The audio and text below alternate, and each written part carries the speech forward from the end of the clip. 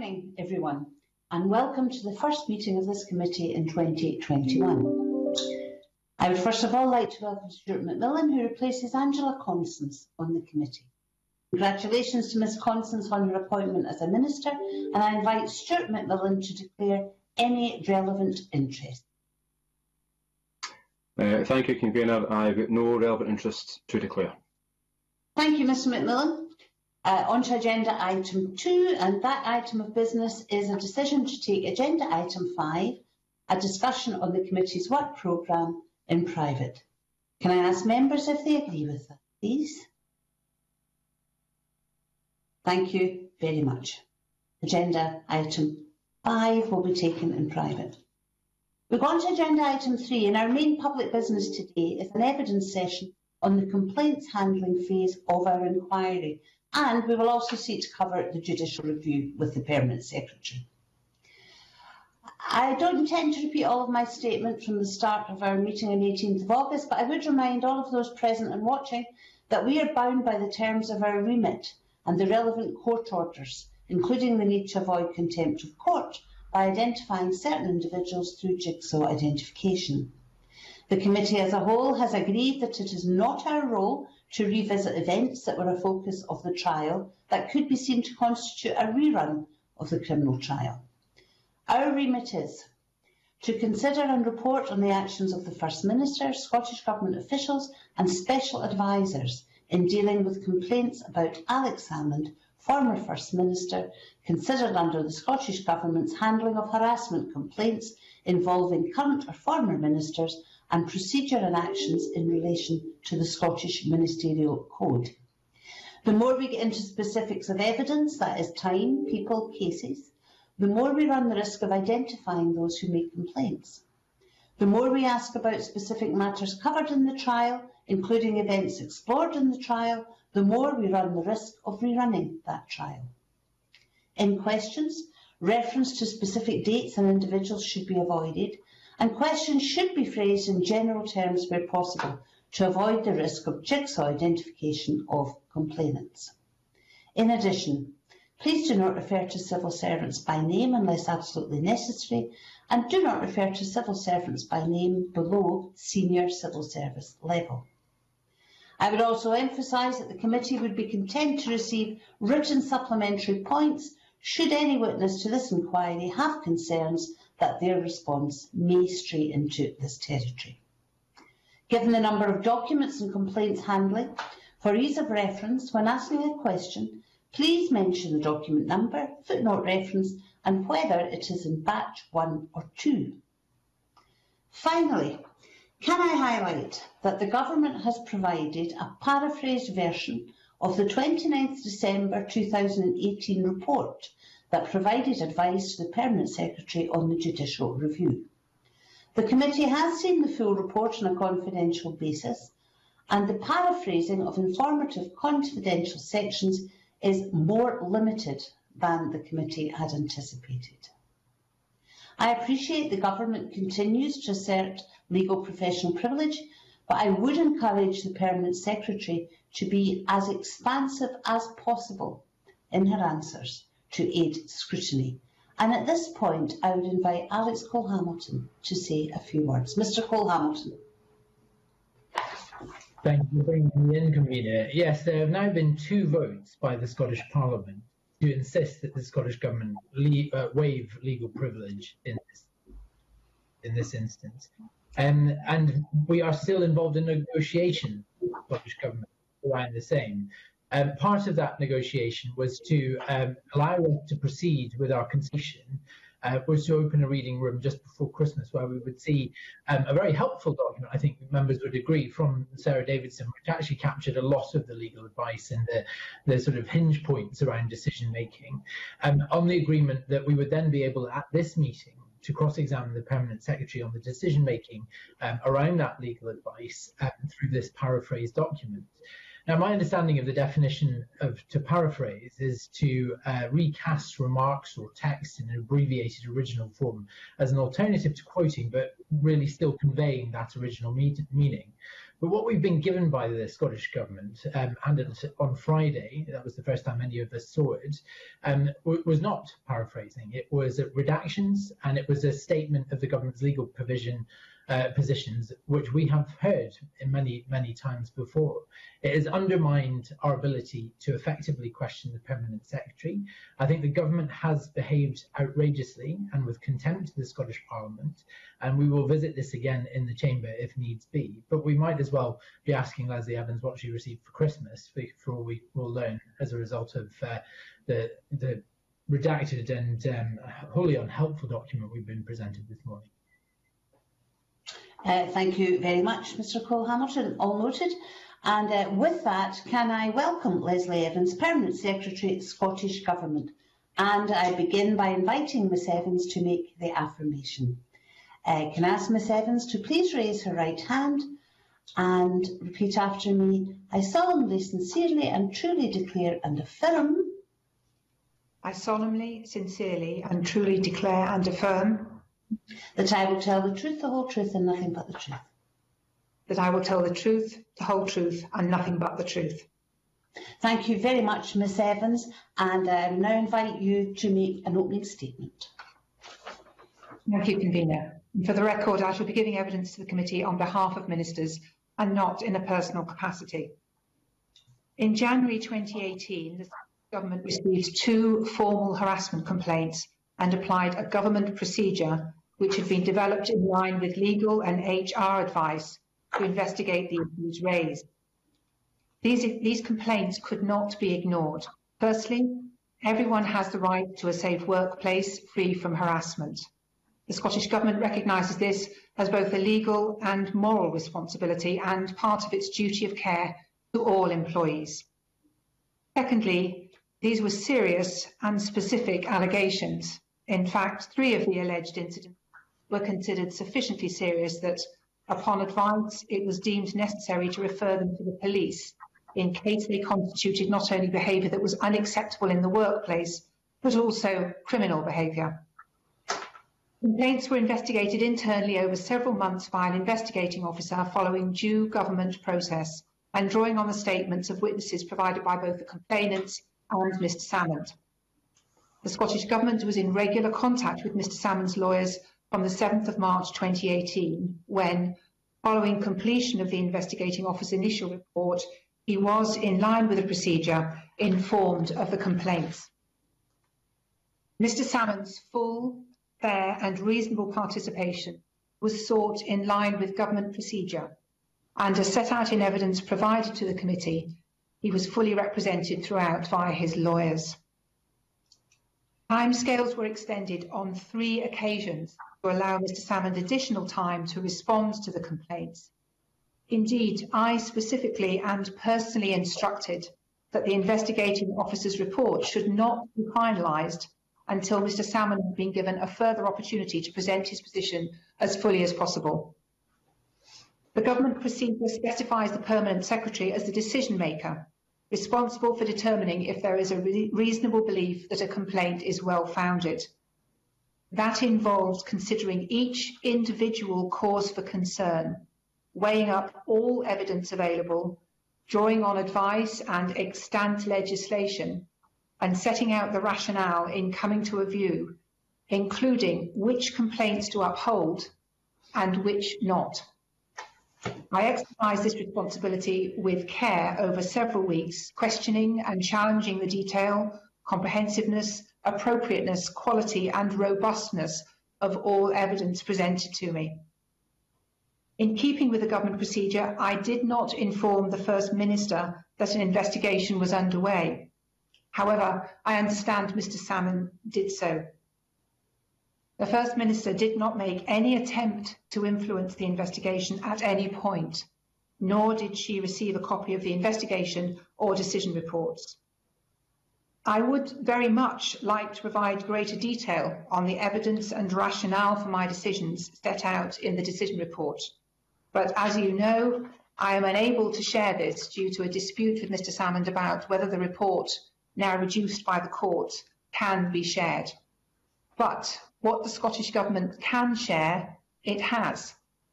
We have followed through on the Deputy First Minister's commitment in his letter of the 26th of October to provide the committee with as much material as possible to aid its deliberations. To date, we have provided 598 documents, totalling around 1,900 pages, and 19 hours of evidence by civil service witnesses. In addition, the Scottish Government has taken the unprecedented step of arranging confidential access for committee members to the summary of legal advice ahead of the decision to concede the judicial review on the single ground of a potential perception of bias. Convener, this may be my final appearance at this committee, and I'd like to close with 3 short fundamental points. Firstly, as several of you have served as ministers know, the civil service serves the government of the day, including implementing government procedures. The Civil Service Code informs all civil service actions all times. It requires me as Permanent Secretary to act lawfully, taking and acting in accordance with professional advice at all times. And I can assure the committee I did just that.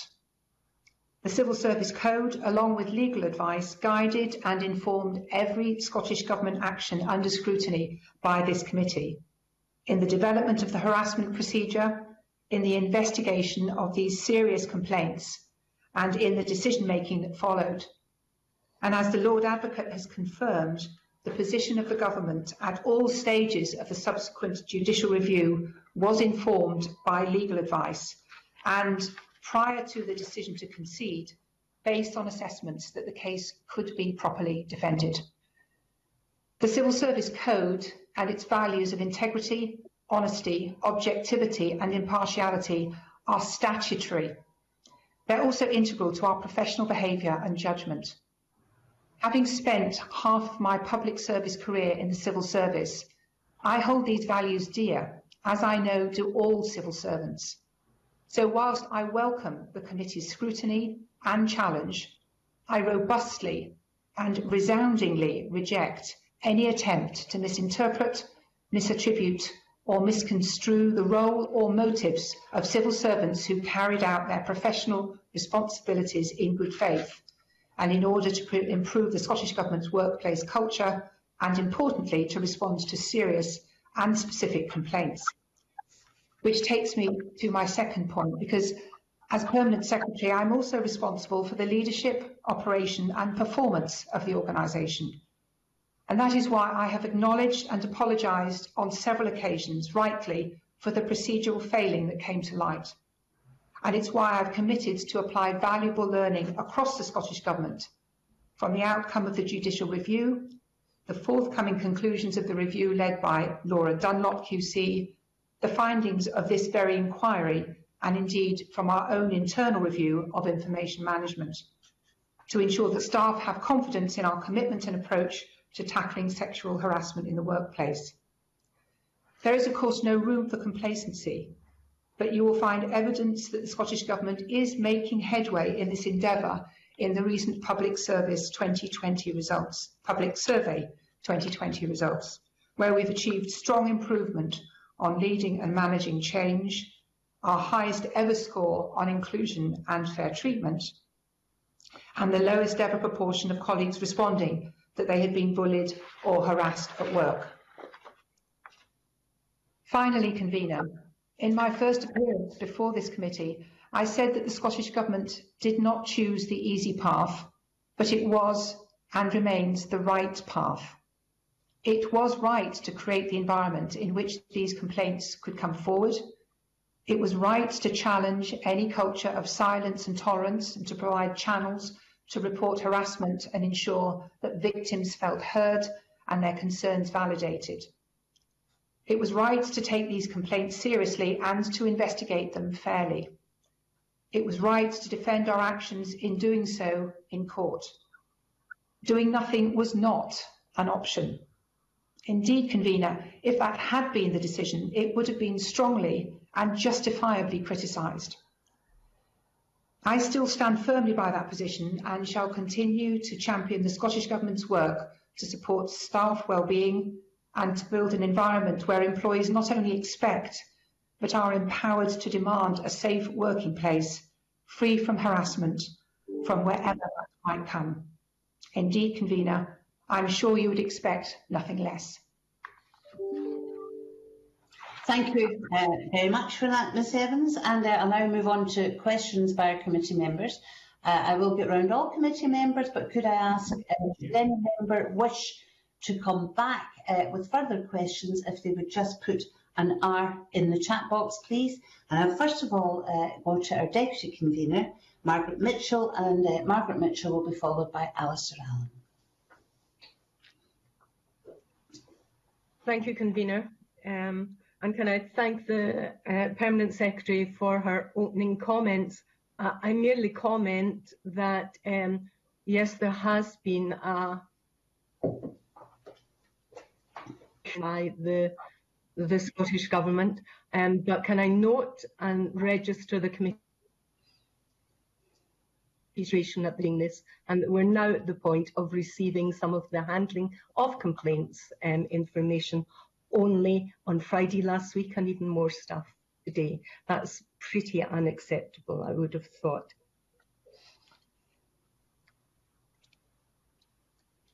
Permanent Secretary to the Scottish Government. It's Senior Policy Advisor to the First Minister and Secretary to the Cabinet.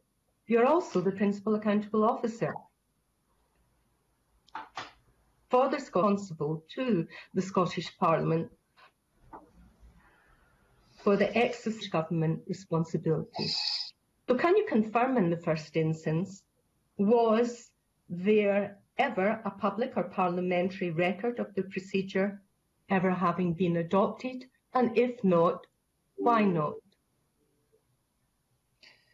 Yes, Deputy Convener, I'm sorry, I'm not picking up all of your comments, but I think I've understood that question. It's just to register that I didn't hear absolutely every part of what you said. So forgive me if I have missed out on some of those aspects.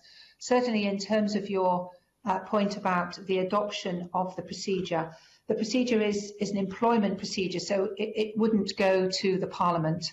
But there was a clear record of it having been signed off by the First Minister, who had commissioned that through Cabinet.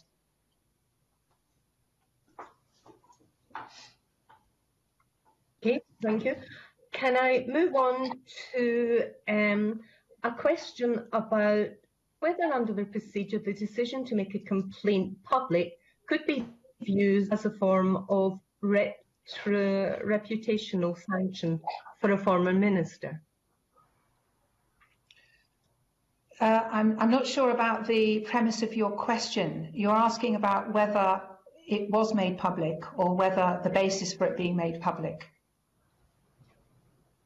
Whether that could be looked at, a decision to make a complaint public could be viewed as a form of reputational sanction for a former minister, because clearly in this instance then there was an interdict from the former First Minister. I am wasn't fair. Can I interrupt here, please? I didn't agree. Ms Mitchell, I'm interrupting because your sound is very, very bad, and we aren't able to make out everything that you're asking.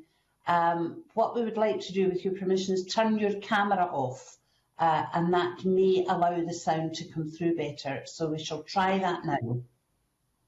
Okay. Yeah.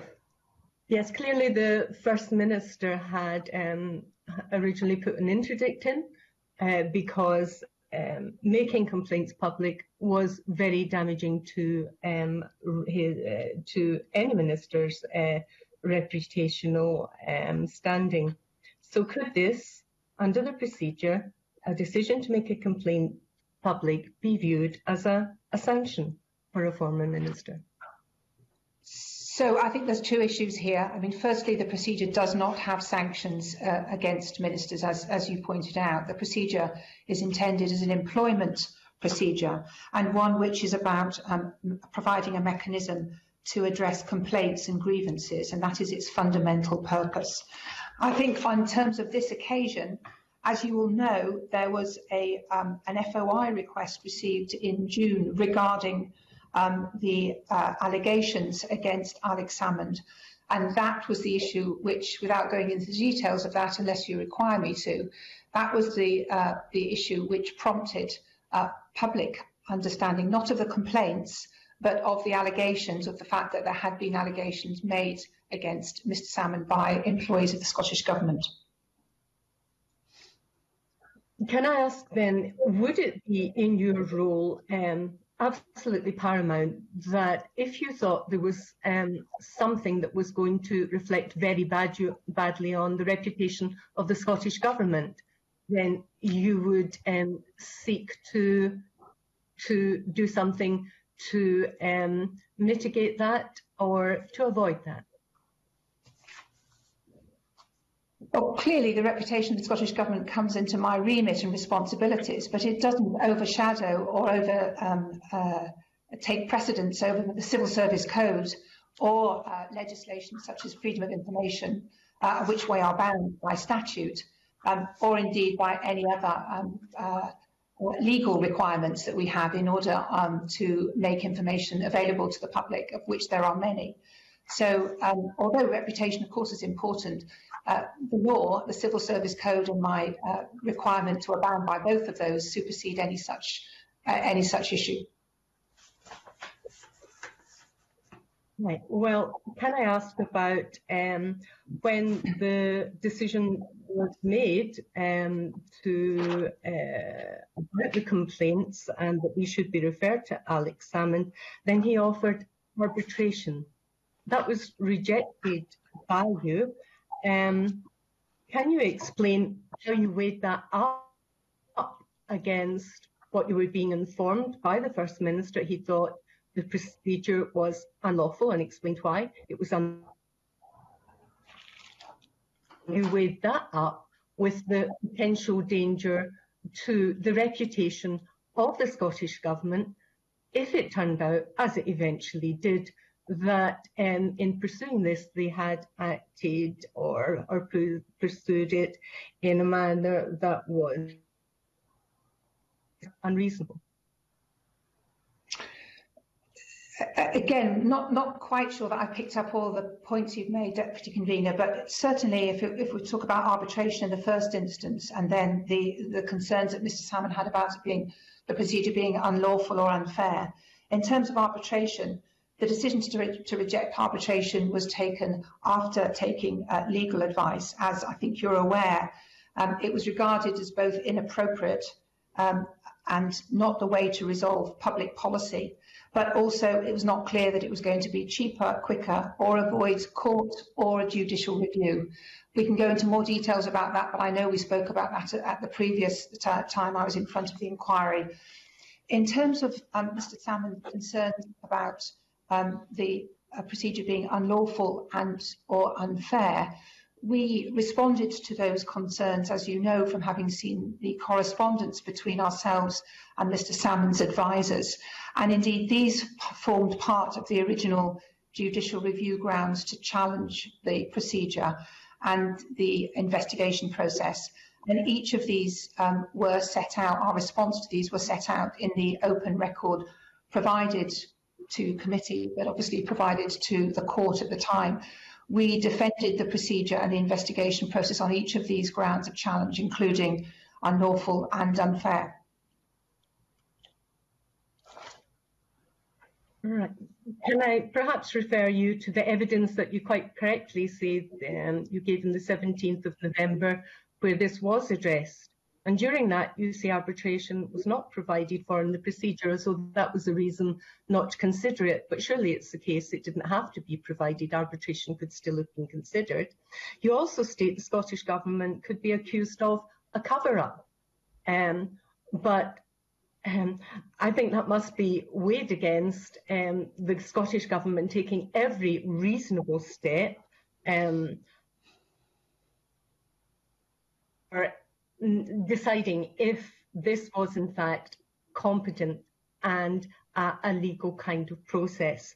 And arbitration would certainly have resolved that. And you also state, and this I find very puzzling, that it was not for the complainers to decide whether the procedure was right. Yet, it's in our evidence, 1st of December, on the development of procedure, said it was the Permanent Secretary's decision to consult Ms. C and others in the procedure. This was to give lived experience. On one hand, you're quite happy to complainants, but on the second, you don't even give them the opportunity to consider arbitration. So I think we're confusing two, or maybe conflating two different aspects here. One in terms of the issue of arbitration, which I shall come back to, and the other in terms of where and whether it was right to offer the complainants the opportunity to know about the procedure before, when they had made concerns, rather than before they turned into complaints. In terms of arbitration, I took advice on the option of arbitration. It's not set out in the procedure, but that wasn't a reason not to consider it. I took very clear legal advice on the benefits or otherwise of arbitration, and I did not depart from that legal advice. You heard, I think, in detail about some of this advice which the Lord Advocate articulated in his session on the 17th of November, about particularly whether or not it was appropriate to resolve an issue of this kind by a confidential procedure. And I think, to quote him also, he questioned whether a public law dispute of this sort could appropriately be submitted to arbitration, because it's commonly used for contractual disputes. But in addition to that, I think you heard from Paul Coquette, the former Director of Legal Services, about the legal position almost also being clear that it would not necessarily, arbitration, prove a better way, no necessarily be faster, nor cheaper, nor discreet.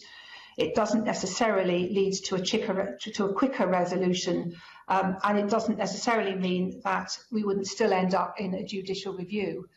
More to the point, from the point of view of the two complainants who you referred to, we still had a duty of care there, and it would still have required those complaints to have been investigated. So arbitration was pretty roundly and robustly, in terms of the legal advice I was provided with, regarded as not a good solution. Turning to your point about those who had raised concerns and whether it was appropriate or not for them to be given the opportunity to comment or understand the procedure, that is quite common actually for us, for Scottish Government and other employers, to share what the likely procedure is going to be for people who are indicating that they are likely to make a complaint. So that is not unusual. And I think you will know from other advice that was brought to this committee that, in fact, the procedure wasn't changed after they had seen it. So it wasn't a fact that they were necessarily being consulted on it, but they were certainly being given an opportunity to understand what would happen if they decided to raise a formal complaint, as opposed to having raised a concern, as had been the case at that point. If I could just comment on that, then clearly arbitration would have been a win-win situation. The Scottish Government, had it been found that they are actually acting with apparent bias and in the process not giving the First Minister an adequate time or even proper opportunity to respond to the complaints. So I find it really strange that, as the accountable officer with the huge responsibility, this opportunity, if the government was completely right in what it was doing, then it would have gone ahead the judicial review. If it was wrong, lots of taxpayers' money could have been saved. But I want to follow particularly on the confidentiality and the involvement of the, because we know that from the of information that we have been given, and that's in specifically on FN 43. There were numerous emails providing detail of the consultation with Miss A and Miss B. And if I could just quote Miss A saying, and I think this is very significant, that a criminal process was never an outcome which she was actively seeking. Forward, what she hoped the procedure would gain for her. When I came forward about this, it was so it would mean that it would put in place measures that would help prevent this happening again, and for the former First Minister to face some consequences for his actions through the party, as I know there is little the Scottish Government can do. But I have never been motivated by seeking a criminal case for this. And in fact, I think Ms Richards said that it was your decision to reform it to the police, and that themselves, the complainers, would never have done that. So can I ask you then, what consideration then you gave of what was clearly uncomfortable, the complainers never wanting to go down the criminal route, never to be presented to the police, how the views of the complainers can be weighed up and were weighed up against the responsibilities of the employer in relation to a police referral here? Right, and I'm interrupting again at this point. Ms Mitchell, I think your sound's getting bad again, so I think we have to make this the last question and answer from yourself, then we'll move on to Alistair Allen. Ms Evans. Thank you, Convener. So just to be clear on the previous point that was being raised, I wouldn't want us to conflate the issue of arbitration with Mr Salmon's concerns that he put forward and that we responded to at every stage about the procedure. But I'll leave that one because I think we have given that quite a bit of time. I think your main point, if I could pick it up correctly, was about the referral of the case to Police Scotland, to the Crown Office as it was, and whether or not this was against the wishes of the complainers. And it was against the wishes of the complainers. I understand that. The decision to refer the matter to the Crown Office was consistent with the procedure, and you'll have seen that in paragraph 19 of the procedure.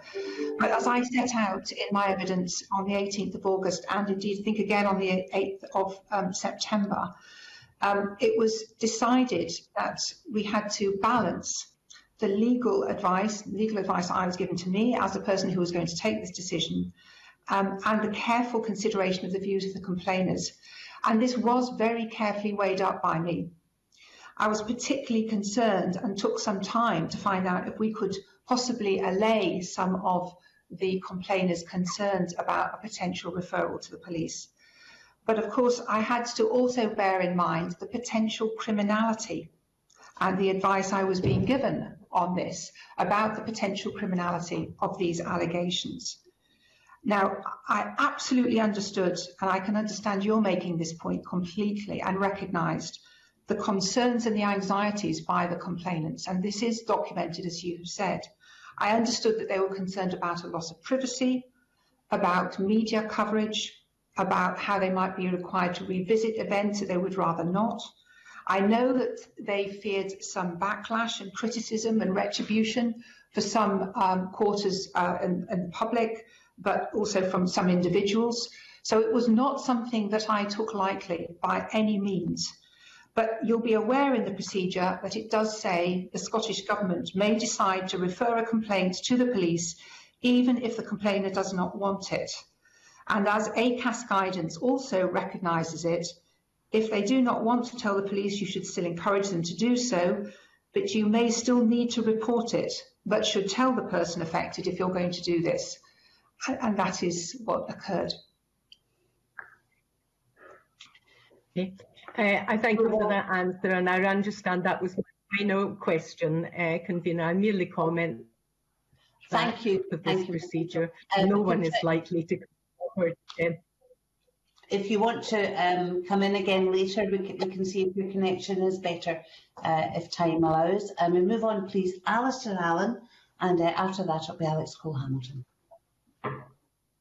Thank you, Convener. Cabinet Secretary, you've indicated that you've spoken to this committee on a number of occasions now, but I want to return to this question of prior contact, and you did indicate that, or you indicated that the extent of prior contact between the investigating officer and the complainers was not known until December 2018. Now, when the extent was known, you took action, but can you clarify, did you have any knowledge of prior contact before the investigating officer was appointed? So, of course, as you know, it's not my role to appoint the investigating officer. That's for the Director of People. So I knew that there had been some contact, but I did not know the nature of that contact. I did not know the detail of that contact. And that's quite right, of course, because being the deciding officer, I would not and should not know of that. So whilst I was aware that there had been some contact, I was not aware of it, and not of the nature that was subsequently brought to bear in some of the documents that were presented, though of course all of that was in keeping with the spirit and intent of the investigating officer role, as you know.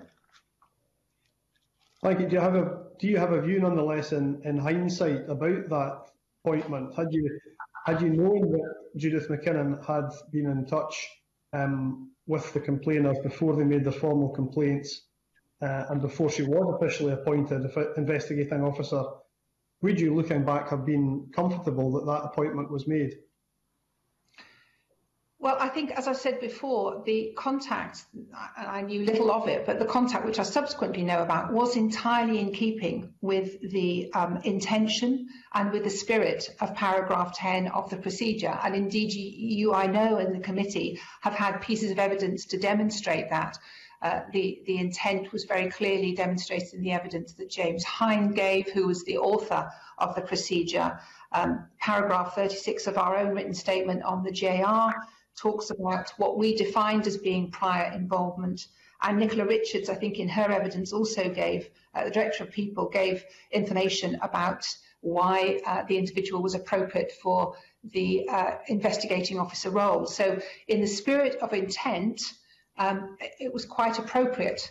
However, we now know, of course, through the JR process, that it could be construed and could be interpreted differently.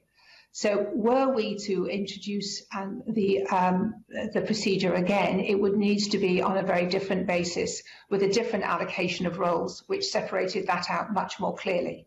But at the time, which is what you're asking me about, it was clear what the intent and the spirit of paragraph 10 was about, the role of the investigating officer, and how that should be employed and deployed. On the 1st of December, Judith McKinnon commented on the complaints process and said that we tried to keep the number of individuals who were involved limited. Now, I can completely understand some of the reasons why you would want to keep the number of individuals limited in any complaint of this nature, given the subject matter of it. However, would you, looking back, feel that there are certain dangers associated with small groups of people?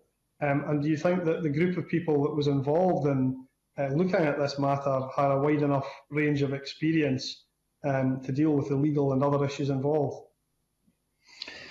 So I think this is an important point. Clearly, the procedure defines roles very precisely. So it doesn't allow for a dispersal of roles or a dispersal of responsibilities across a wide range of people. It's very specific about the roles and functions that must be undertaken, and that was rightly respected. However, and indeed that those individuals were professionally qualified and professionally appropriately placed in those roles. However, we know, and you're aware, that we have asked Laura Dunlop QC to look further at the procedure and particularly at how certain aspects of it might be implemented in the future. One of the areas that I think is of import in this respect is the role of the Permanent Secretary as deciding officer, and that I'm sure will be part of what Laura Dunlop will wish to look at. So we will be very open to recommendations of that review and taking on board if it is suggested that there should be a different distribution of roles, a different distribution of responsibilities in the future application of the procedure. Well, related to that point, and looking into the future, you've said just now and you've said in the past that Laura Dunlop QC would be looking and will be looking at the role of the Permanent Secretary as deciding officer, as you've just described, and how that will operate in the future. If there were another complaint in the future, would you be comfortable with the Permanent Secretary playing that role, given some of the issues that we've seen and some of the issues that Nicole Richards described to the committee on the 1st of December? I wasn't aware that Nicola Richards had said anything about the role of deciding officer in her evidence, I have to say. What she said, if I should clarify on that, was that she described the Permanent Secretary's role as follows. Obviously, for the Permanent Secretary, everything eventually flows in that direction. So I suppose what I'm alluding to there is, would you take a view about whether that should be the direction of flow for all these matters in the future? Do you feel that if a complaint like this were to happen in the future, that shouldn't be the case? Well, as you say, I will be interested to know what Ms Dunlop makes of this. Unfortunately, all things do come to the door of the Permanent Secretary eventually, not just on this, but on all matters. That is part of being at the head of an organisation and being accountable officer. So I think it will be difficult for my role to be completely disentangled. However, one thing I would say is that I have created another Director General set of responsibilities, which were partially occupied by Sarah Davidson, whose handiwork you have been reading about, and now has been consolidated as somebody who is responsible for issues of personnel, issues of in-year finance, information handling, and all the delicacy around sensitive information handling. So there is already a shift in some of the way in which we deal with some aspects of the supporting infrastructure of events of this kind, if you like. And we would want to make sure that that was taken into account by Ms Dunlop in thinking about future roles and responsibilities. But I would never wish to step aside from or assume my responsibility as head of the organisation. And when tough decisions have to be taken, then it's my role to take them. Thank you, Convener. Alec Cole-Hamilton, please, and then Myrtle Fraser.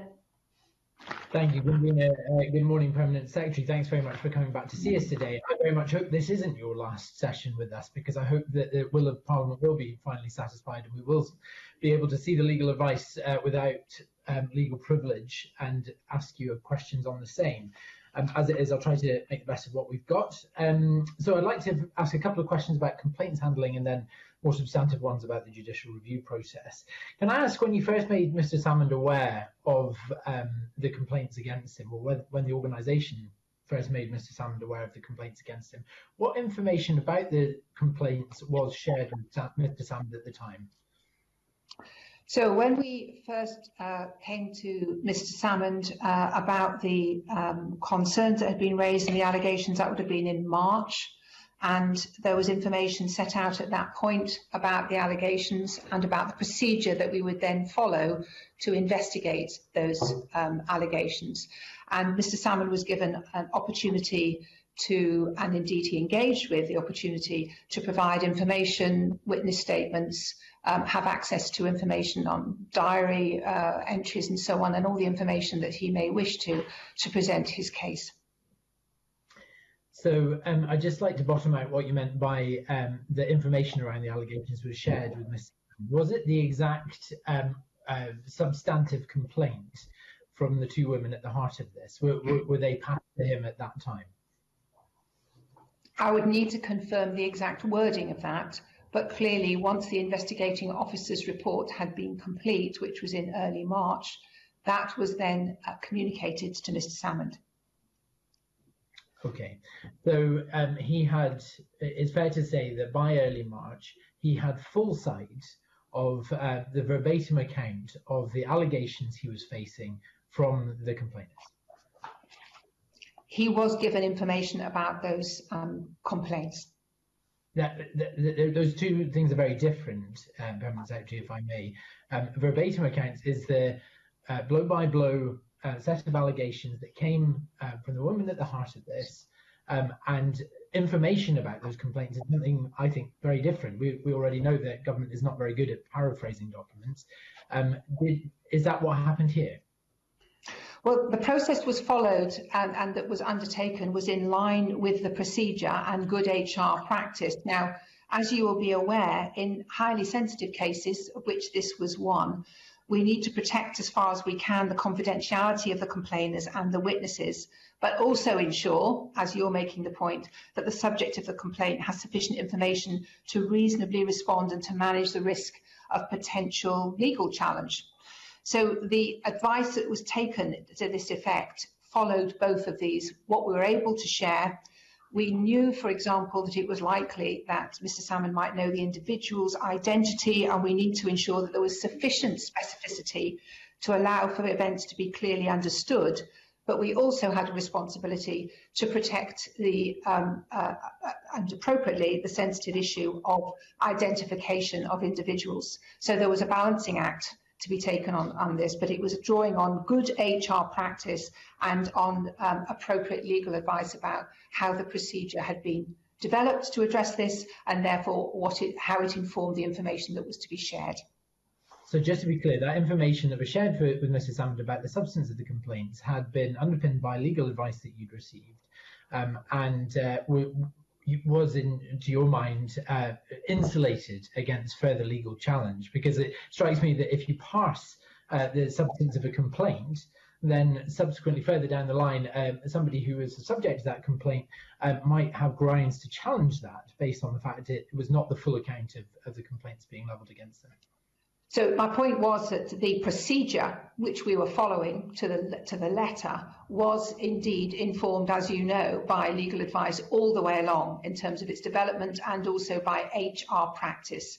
And it was good HR practice that we were following in how we conducted the investigation and how the investigating officer undertook her task, including sharing of information. So the procedure was underpinned by legal advice, but the application of the procedure wasn't. That's what you're saying? No, I'm saying the procedure was developed in line with HR and legal advice, and that the investigating officer and myself and others who were involved in important roles in applying the procedure took legal advice at every stage and did not depart from that composite legal advice either. Okay, thank you. I'll move on. Can I ask who you sought advice from on ascertaining the potential criminality of the complaints? So in my, I wonder if you're thinking about my decision report, or in terms of the decision to refer to the Crown Office, or perhaps both? Both, really.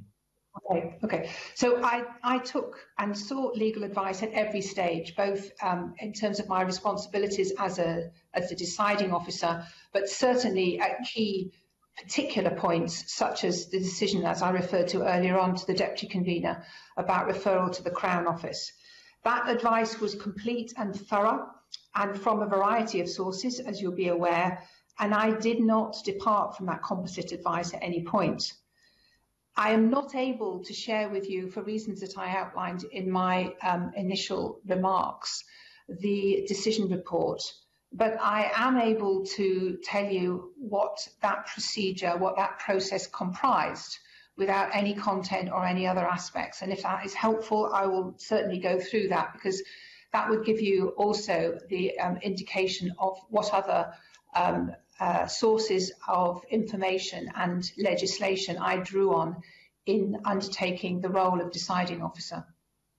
Well, please do, yeah. Okay, so I think the important thing to do here is that there were three elements that I needed to take into account. The first was to approach this, and I think it's really important to emphasise this. This was a really important role for all sorts of reasons, so I don't need to go into. But I was determined to exercise this considerable responsibility with real care. And so I was determined to spend time, as was required, to pay attention to detail, particularly to challenge the comprehensiveness, the robustness, the quality, and the appropriateness of the evidence that was being presented to me. And that included the full text of witness statements, both on the side of the complainers and on the side, quite rightly, of Mr. Salmon. So that was the first thing, an open mind and a critiquing and challenging approach. Secondly, I had to decide whether or not each complaint was well-founded or not. So this wasn't a carte blanche, all in or all out. Each of the complaints had to be analysed separately and individually. And I had to weigh up whether or not, on the balance of probabilities and based on the evidence available, that these were upheld, whether I should uphold them or not on an individual basis. Is really important for me to emphasise that. And thirdly and finally, I had to decide whether each alleged conduct amounted to harassment. And I had to weigh up in that process legal advice, but also extant legislation, which includes the Protection from Harassment Act in 1997 and also the Equality Act 2010. For example, that asks the question if conduct of a sexual nature had the purpose or effect of violating the complainant's dignity or creating an intimidating, hostile, degrading, humiliating or offensive environment. It also demands to consider whether the conduct in itself, which may not have constituted harassment, but when taken with other instances and other incidents, demonstrates a course of conduct which a reasonable person would consider amounts to harassment. So in addition to drawing on those legal definitions, I needed to look at the context of the complaints, the working environment and the nature of the professional relationship, as you would expect. I needed to take into account the impact on the individuals, very importantly, and I needed to ask myself if I was satisfied that an event had occurred based on the evidence available, and if so, did it take place in the manner described, and importantly, was it corroborated by other witness statements? And of course, all of this is underpinned, as I mentioned in my opening remarks, by my responsibility as a civil servant and Civil Service Code.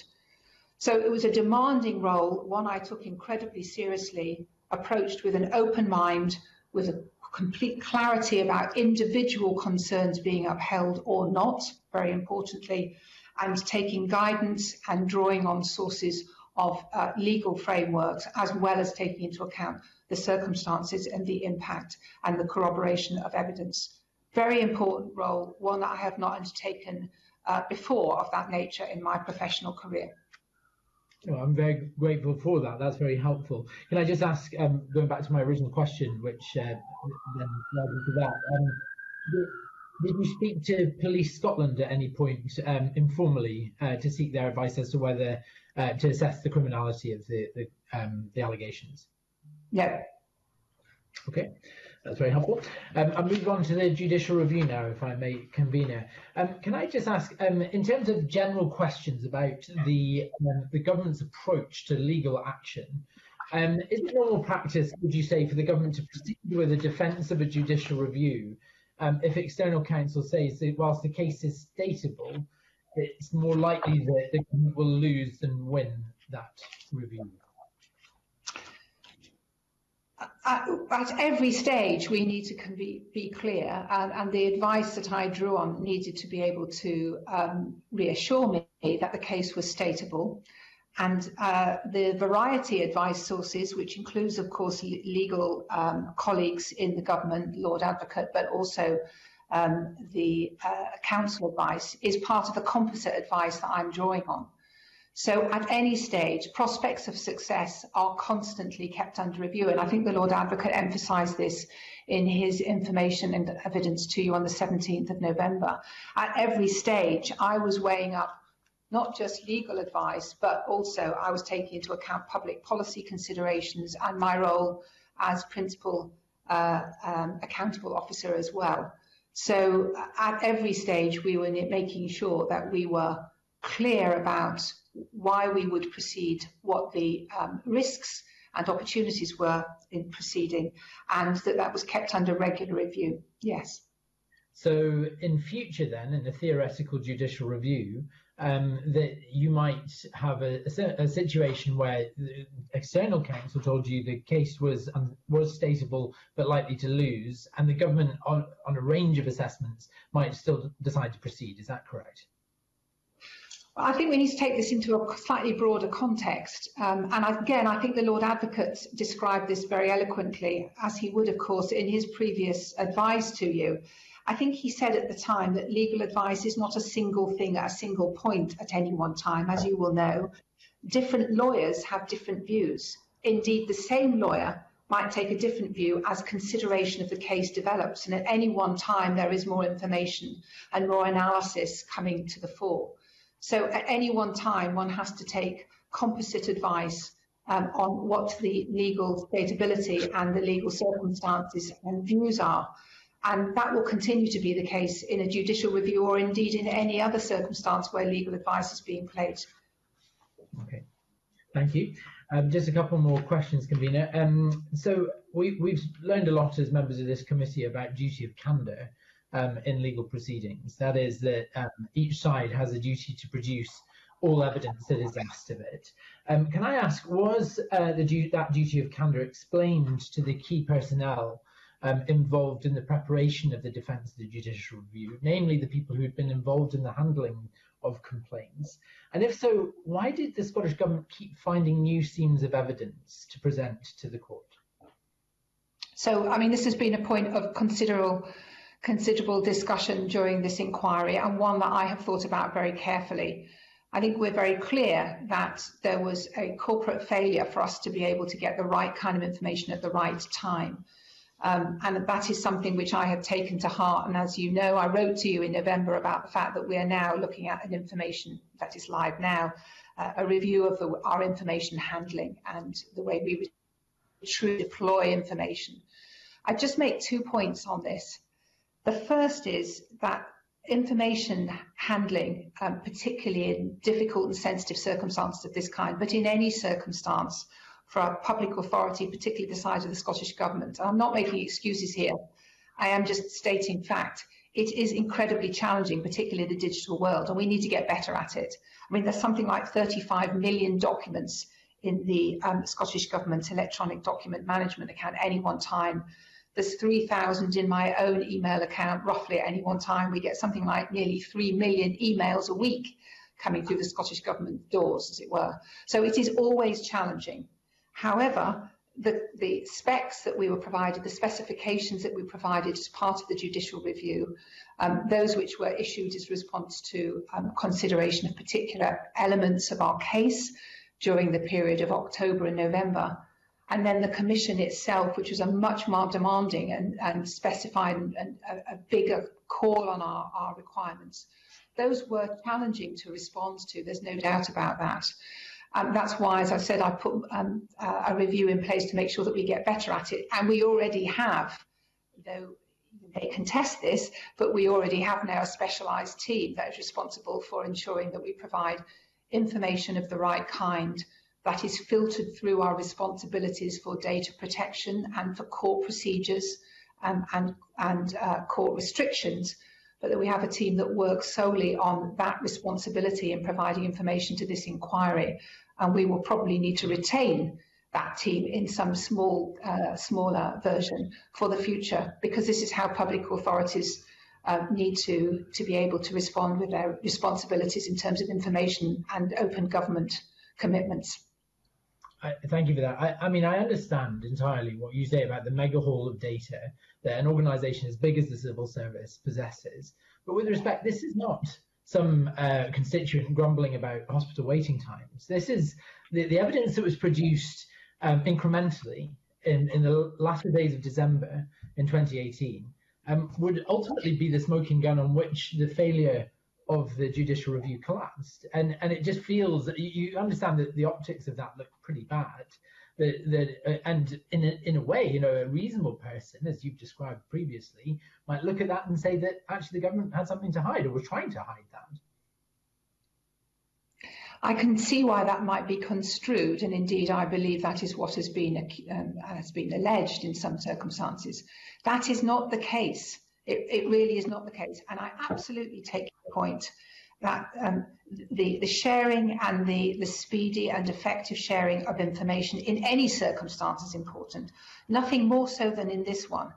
And indeed, you will have seen from your reading of Sarah Davis' report the speed at which I took a decision and asked for a commission to advise me on that commission very rapidly after that information came to light. As we know, there was nothing new in that information, in fact, about the way in which the investigating officer had played her role. It was entirely in keeping with the interpretation of the procedure. But it was the timing of that information coming out which led, as you know, to my decision to concede based on the fact that it had some of the commitments that had been made earlier on by our legal representatives and cast doubt on our capacity to be able to show other evidence in our case at the right time. So I do not in any way try and reduce down or somehow give less import than should be to the information sharing processes which the government was challenged by in those circumstances. But I would, in defence, say they were particularly challenging circumstances, material from a year old, very broad, but also in information that would be very hard to make and understand in terms of what exactly was required, because it was thematic. It wasn't asking for a document. It was asking for any information of any kind. And as you know, and it'll be my final point on this because I'm sure others will want to come in, this wasn't something that could be done on a formulaic approach. It had to be done by individuals for their own accounts. I myself had to, as a haver, as is known in the legal term, as you know very well, and the owner of that information, I was the only person who could look at that, who could filter through it, and to decide what was appropriate and what wasn't at that time, and what was available to be able to be shared at that time. So I'm not trying to defend that completely. I'm just trying to explain the circumstances of how that could have come into being. Okay, and my very final, very quick question, it doesn't require a long answer at all, but this committee is established from a range of sources that external counsel to the government threatened to resign when that information came to light. Unless the government collapsed the case, was that the hinge point? Was that the reason that the Scottish Government decided to concede the judicial review? My decision was taken on a sifting of all the information at that point. And as I think I've already mentioned, it was based on legal advice, certainly, but also public policy advice. And very importantly, my role as Principal Accountable Officer. That was the basis on which I took the decision to concede. Thank you, Convener. That's fine for me. Thank you, Mr. Cole-Hamilton. Murdo Fraser, please, and then Maureen Watt. Thank you, Convener. Good morning, Permanent Secretary. I've been having one or two technical issues on my end this morning, so you're able to hear me. I really want to ask some questions around the issue of anonymity of the complainants and confidentiality of the prospects, which were touched on by Alex Cole-Hamilton a moment ago in his early questions. It was decided early on that the complaints process would be anonymous, but we know from concerns that were raised by Mr. lawyers that they were concerned that this meant their client could not properly respond to them because there was a lack of investigation in terms of the complaints that were made. I wonder how you think the former First Minister, or indeed any former minister, could properly respond to which were made if the identity of the complainant was not made available to them. So I apologise, Mr. Fraser. I'm not sure that I caught all of your question, but I think you were asking about anonymity and anonymity of the complainants. Is that correct? I'm not sure if somebody else heard it more. That's my understanding, yes.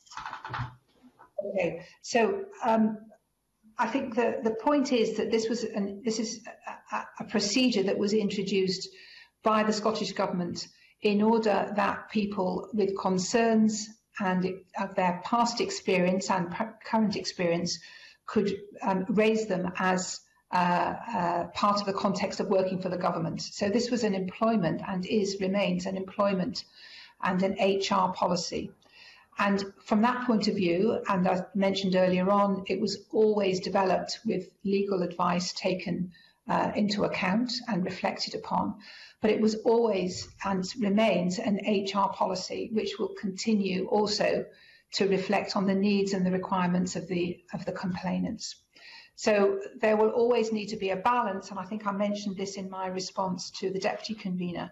There will always need to be a balance between ensuring that the complainer's confidentiality is protected, but there is also sufficient understanding and information to allow specificity on what is being alleged. And that is a difficult balance to achieve, one that was very much to the forefront in terms of the investigating officer's responsibilities and of the information that was shared.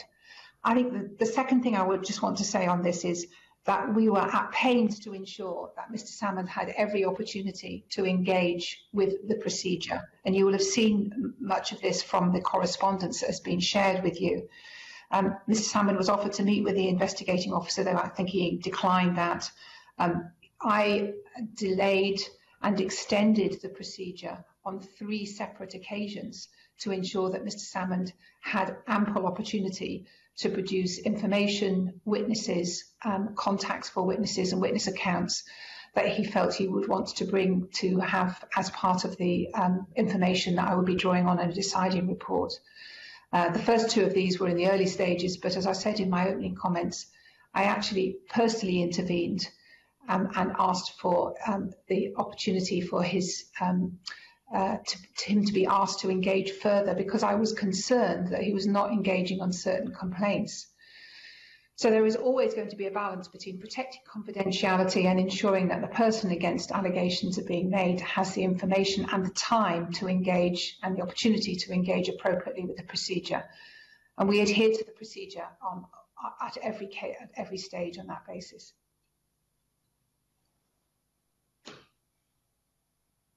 Okay, thank you for the stack. That's very full and comprehensive. Can I then follow up by asking a question in relation to the submission that the former First Minister made to James Hamilton, a submission provided to this committee and is now, as you know, in the public domain. And in that, he states that the First Minister's Chief of Staff, Liz Lloyd, named one of the complainants to Jeff Aberdeen, who was formerly Chief of Staff to the former First Minister. Is that something you have any knowledge of? I'm going to interrupt here. Excuse me, Miss Evans. I'm going to interrupt here. First of all, Mr. Fraser, it was really difficult to make out what you were saying. I believe I got the gist of it, which was about the recent submission that's been in the public domain.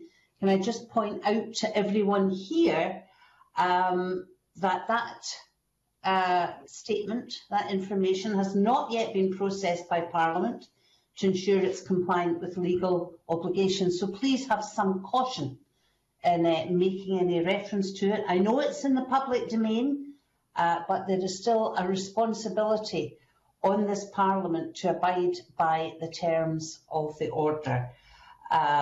So while the public domain issue impacts on that, we still need to evaluate the information that we choose to accept and publish in our own right. So I'm going to go back to you, Mr. Fraser, if you could perhaps be a bit more circumspect in how you put your issues, and we're trying very, very hard to be able to make out everything you're saying. You appear to have some connection problems at your end. Mr. Fraser. Thank you, Convener. I think I did see the Permanent Secretary indicate that there's knowledge of, but perhaps I could follow up by asking, is there any reason a special advisor, a political appointment, would be aware of the names of complainants? I can't, as I said, I can't comment on allegations. As the convener says from other pieces of documents, I've not had an opportunity to see in detail or comment on appropriately. But I wouldn't expect, we did everything we possibly could, to the point, I think, where actually we've occasionally, by your committee, been slightly criticised, but we've done everything we possibly could within the confines of the procedure to maintain confidentiality, to avoid any identification by any individuals. And that was a really high priority for me, not just in terms of duty of care, but in terms of the ethos and the intent behind the procedure. Okay, thank you. I'm not sure that was an answer to the specific question I just asked, which is, why would a special advisor have access to the names of complainants? I think you'd need to ask the special advisor if that were the case. Thank you. Oh, thank you. Can I draw your attention to, can I draw your attention to a document we've seen, which is number IB315, which is a memo from Nicola Richards, dated the 3rd of November 2018, reference to the need for consultation with individuals before disclosing to another party or the police any information because of the risk of the matter getting to the press and individuals being identified. That was the approach that was adopted by the Scottish Government. That was really difficult again. Ms Evans, did you manage to pick up the gist of that? I wasn't sure if this was to do with individual people talking to other complainants. I wasn't sure if it was to do with that. I'm sorry, I couldn't catch the full of the question. Was that the... Mr Fraser? Yes, I was quoting from a document which was a memo from Nicola Richards, dated the 3rd of November 2018, which was making reference for the need for the Scottish Government to consult with individuals before disclosing to another party or the police because of the risk of them getting into the press and the individuals being identified. I was asking whether that was an approach that had been adopted. Again, I didn't get to all of that. I think it was to do with a referral to the police. But if it was, the procedure is very clear. Sorry, and Mr Fraser, it's getting more difficult. Can I suggest that if it suits you, I'll move on to the next person, but perhaps you could use the chat box function here for your question. And if you're not able to ask it again when we bring you back in, if you wish it to be put to the witness, we can do that. But we will come back to you. Meanwhile, can I have Maureen Watt, please? Thank you, Convener, and I hope you can hear me, Convener and Ms Evans. You mentioned paragraph 19 of the procedure about your duty of care as an employer. So can I ask, does either your duty of care as an employer or the procedure itself actually require you to take complaints to the police if they contain something that you believe would be criminal? And also, probably to combine two questions, and do you feel obliged to take the matter to the police, whether or not the complainer has consented to you doing so in all circumstances?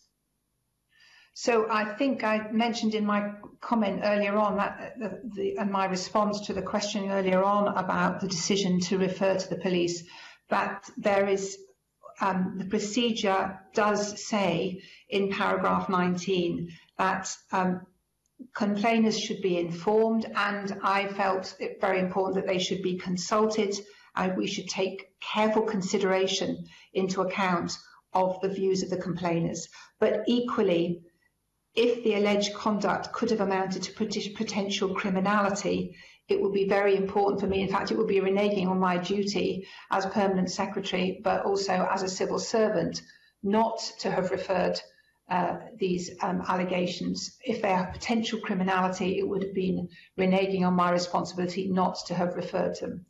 However, the point also needs to be made that I took legal advice on this, as I did and have emphasised throughout every element of this procedure. I did not depart from legal advice.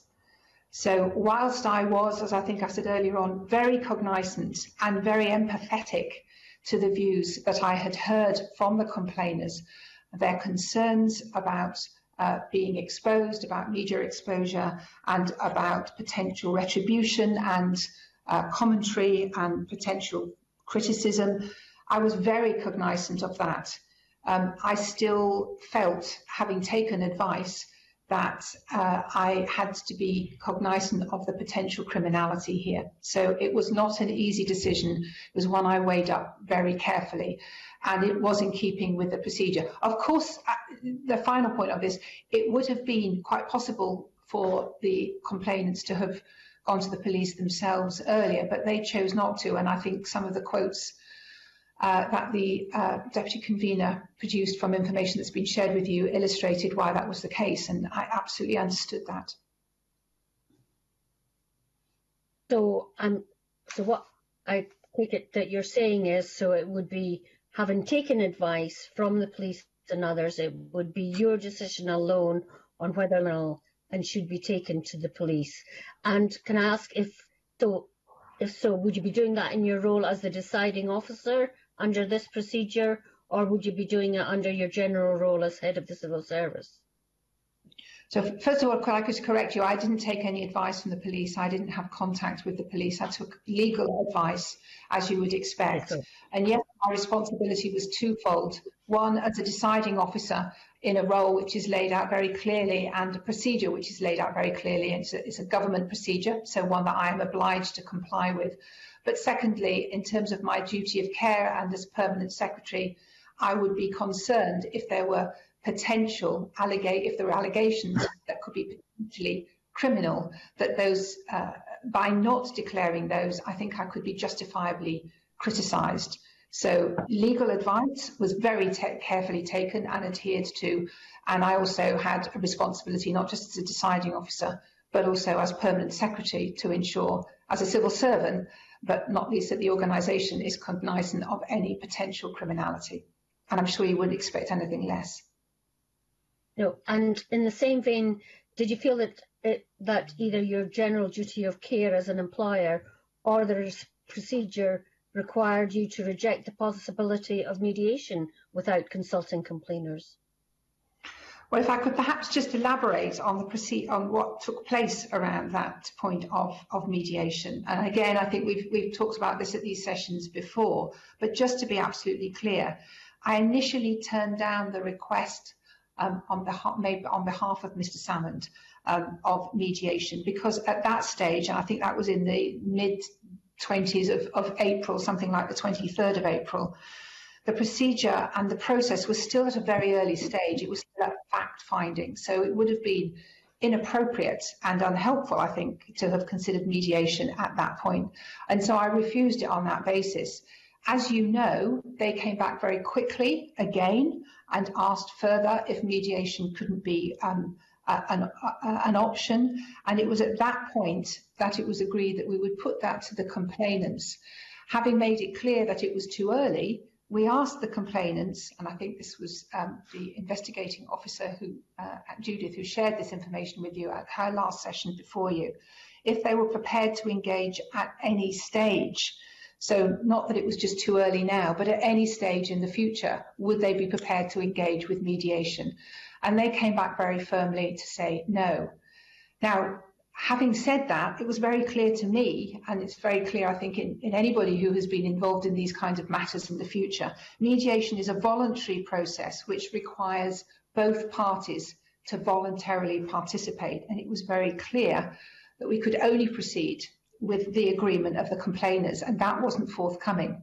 And my final point on this about the appropriateness of mediation, which again I think I've made before, but I think it's an important one to emphasise. Dame Laura Cox, in her report on the House of Commons staff bullying and harassment, said, and if I may quote, "It is generally very difficult to use mediation in any case of sexual harassment or in cases involving more serious bullying or harassment." And that is also upheld by our own fairness at work procedure, an extract of which says mediation may not be appropriate if there is a significant power imbalance between the parties which cannot be bridged. It also lists another range of reasons why mediation might not be appropriate. So to summarise, it was too early at the time, but when we did ask, would you be prepared to further on in the process, they said no, mediation has to have both parties involved, and it was quite clear the complainants were not prepared to do that. Okay, that's helpful in clarifying that very well, thank you. You said in your opening remarks that procedure is shared with those likely to bring it, and that's common practice. I would agree that sharing the procedure is common practice, but we're talking here about the draft procedure, and we've talked an awful lot in various proceedings that we've had in relation to sharing draft procedure with the complainants in order to get lived experience. With hindsight, do you not think that it was a mistake to get input from someone who may well have been going on to make a complaint under the procedure, rather than asking input from stakeholder groups or other people that had been involved in previous complaints? It was a mistake asking people who were going through the procedure, if you like, to get involved in drafting a procedure rather than, you know, I quite accept that everybody should be able to see the procedure, a finalised procedure, if they're going to be making a complaint. So to pick up a couple of points on that, Ms. Watt, I mean, first of all, we had, of course, spoken to those who had an interest in or a professional contribution to make about the procedure. We had drawn on guidance such as ACAS. We had spoken to Police Scotland. I hadn't, but those involved in drawing up the procedure had spoken to Police Scotland about how to get a most person-centred and appropriate procedure in place. So we had already done that. It was very late in the day. It was the near final draft that was shared with the complainants. And indeed, there were no further substantial changes made after that. So it wasn't that they were being consulted on that basis to change it. They were being having the opportunity to have a look at it as a near final draft that illustrates the kind of procedure that they would be engaging with and that we would be operating should they decide to make complaints. We were completely transparent about this. I think you will have seen a note already that we weren't hiding it. It was part of a normal business from our point of view. And it couldn't, I think the point was, could we have waited until the procedure was completely finalised? I think that's may well have caused problems in terms of timing. Hindsight is a wonderful thing. Learning, I find, is better than hindsight. I think that it was the right thing at the time. I think I would be thoughtful about every aspect that we have learned from the procedure that we developed, but also that we implemented, and I've been very open about that. But it was normal policy, it is normal policy, and that it was intended to be helpful to the individuals to know what would likely unfold should they decide, some did and some didn't, to make their concerns or complaints. Okay, thanks. And finally, convener, was the policy only shared with an extremely limited group because of the wish to finalise the procedure as quickly as possible in order to respond adequately to the revelations of the Me Too movement? There was, I'm not sure I quite understand the question, but the intention was to finalise the procedure as effectively, professionally and appropriately as we could. And by the time we shared the procedure, as I think you know, with those raising concerns at that stage. It was well on in its development process. It had been developed throughout most of November. So by the time it got to this point, in early December, it was already well on its way to being finalised. And in fact, as I said, there were no real changes after that sharing with the individuals who had concerns at that time. Okay, thank you. Andy Whiteman, please, to be followed by Stuart McMillan. Thank you very much, Convener, and welcome, Permanent Secretary. I have a few areas to cover. First of all, and apologies, I don't have the source of this information in my notes. I've omitted to note it. But Mr. Salmond does claim in evidence that's come to the committee that a particular allegation, I think it's allegation D for Delta, that had been made by one of the complainers had already been dealt with under the Fairness at Work policy while he was indeed First Minister. Can you just clarify, in the new procedure, there doesn't seem to be any stated provision for what would happen with a complaint coming forward under the new procedure that had already been dealt with under the previous procedure.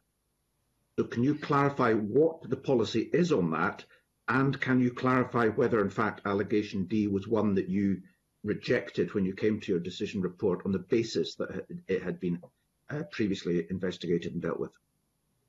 So three things here. I think I should take care about specifying my decisions on particular allegations.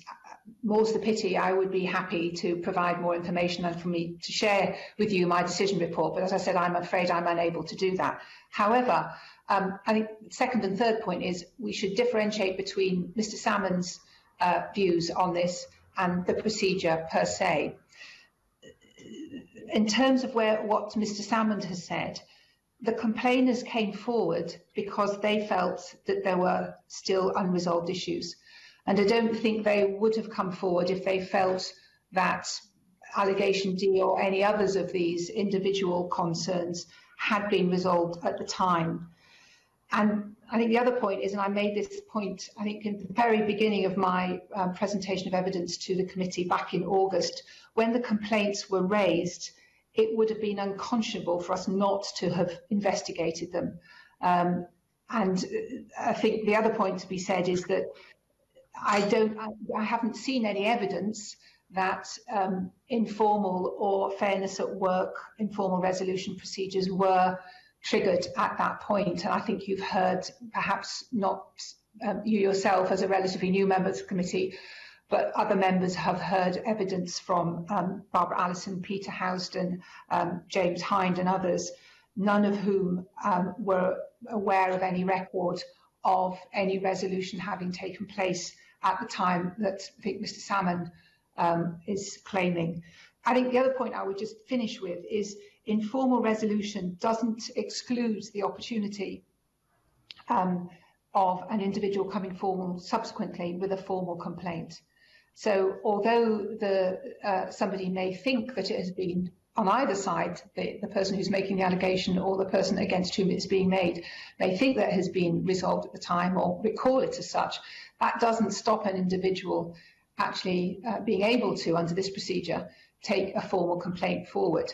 And as part of that, you will understand that the Me Too movement really exposed very graphically in some instances how people felt on reflection that whilst something had been addressed at the time, perhaps somebody had said something or apparently closed it off from their point of view at the time, looking back as part of the Me Too movement, it was quite clear that people were re-evaluating what that really meant for them, whether that really had given them any resolution or closure. And they were seeking to address how behaviour in the past actually was now beginning to come back to them in current times. So there is no reason why somebody who felt resolved informally couldn't make a complaint. And that's, I would intimate, is what happened on this occasion. At least that's what appears to have been the case. Okay, thank you. That's that's very, very helpful. Can I move on to batch 2 footnote 31, document INV 270, and this is a briefing in preparation for a meeting between yourself and the complainers in the week commencing 5th of March 2018. And this is about, the briefing invites you to thank them for coming forward, clarifying your role, confirming that they're content with the way the investigation is being conducted, acknowledge how important it is to address the allegations, etc. You'll be, I think, familiar with this and presumably will recall the meeting. Just for clarification, what part of the procedure does that sit within? You're meeting the complainers in the week commencing 5th of March 2018. There's nothing in the procedure that prevents the deciding officer having contact with the complainers, and particularly not at that time in the investigation after I had taken a decision on the investigating officer's investigative report. But before then, that might have been more questionable, but I had taken a decision at that point. In fact, it's standard good practice for deciding officers to meet employees who've made a complaint to be able to explain the next stage of that procedure. So it was a very short meeting. It was after I had taken a decision on whether there were causes for concern that should be investigated further. And I felt I was the appropriate person to tell them that in short term and to reassure them of the duty of care, which the government still, as their employer, still held for their interest and to ensure they had the right kind of information and support as the next stages of the procedure would unfold. And that's exactly what I did. So there is nothing in the procedure to say that that shouldn't be done. And indeed, as I said, in good practice, in HR terms, it's frequently the case. I suppose the other point, just for information for you, is that I think I met with the complainants on 3 occasions. In fact, I have never met one of the complainants at all. I've only ever had phone contact with the individual. And they were always short, important but short meetings of a few minutes or discussions. But they were at very important times of the procedure. And the first of these was after I had taken the decision to that there were concerns to be investigated, and after I had that first part of the procedure was complete. Okay, thank you. Just to confirm, you had 3 contacts with one of the complainers. The meeting in the week commencing 5th of March. Sorry, I think you want to confirm something. Sorry, yes, that may have been confusing. I had 3 contacts in the entirety of this procedure with the complainants. I only ever met one of them face to face.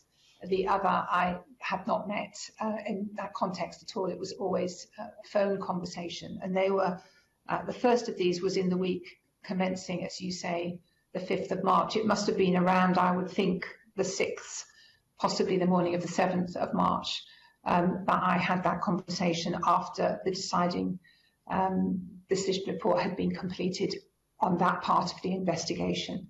And then subsequently in August, after the complete process had been complete and was being communicated more widely. And indeed, I spoke to them very briefly at the time when we conceded the JR. Okay, thanks very much. That you've answered my further question. Can I move on to address the question of the appearance of a great amount of detail about the alleged incidents in the newspapers, specifically in the Daily Record, and I think also in the Sunday Post in August. I understand that the Information Commissioner Office has undertaken an investigation into this, and indeed we've seen some documentation from the Information Commissioner's Office in that regard. At what point during this whole process did information relating to these complaints come into the possession of persons out with the Scottish Government? So I'm not talking about the alleged leak to Daily Record at this stage, but at what point, for example, did the Lord Advocate's Office or external counsel, at what point did they were they in receipt of details of these allegations? So the detail of the allegations and the detail of the issues at stake and the evaluation of all of those were contained in my decision report, the one I'm unable to share with you. But that had a very, very limited circulation, as you might imagine. There is quite particular detail about this in the procedure. So Mr. Salmon, through his lawyers, had a copy. The complainants, Ms. A and Ms. B, had copies, though suitably redacted, so that it related to them and not to others or other complaints. The legal lead and the Director of People had a copy, and the Director of People subsequently, as you know, shared a copy with the Crown Office. That was the only. It was a very tight, and quite rightly, a very tight copy list. Those were the only individuals that were able to have access to the decision report where that kind of information was contained. Okay, thanks very much. I think the Information Commissioner's letter to Levy McRae of the 28th of May, which is a request for a review of a decision by the Criminal Investigations Team, it outlines at paragraph 4.8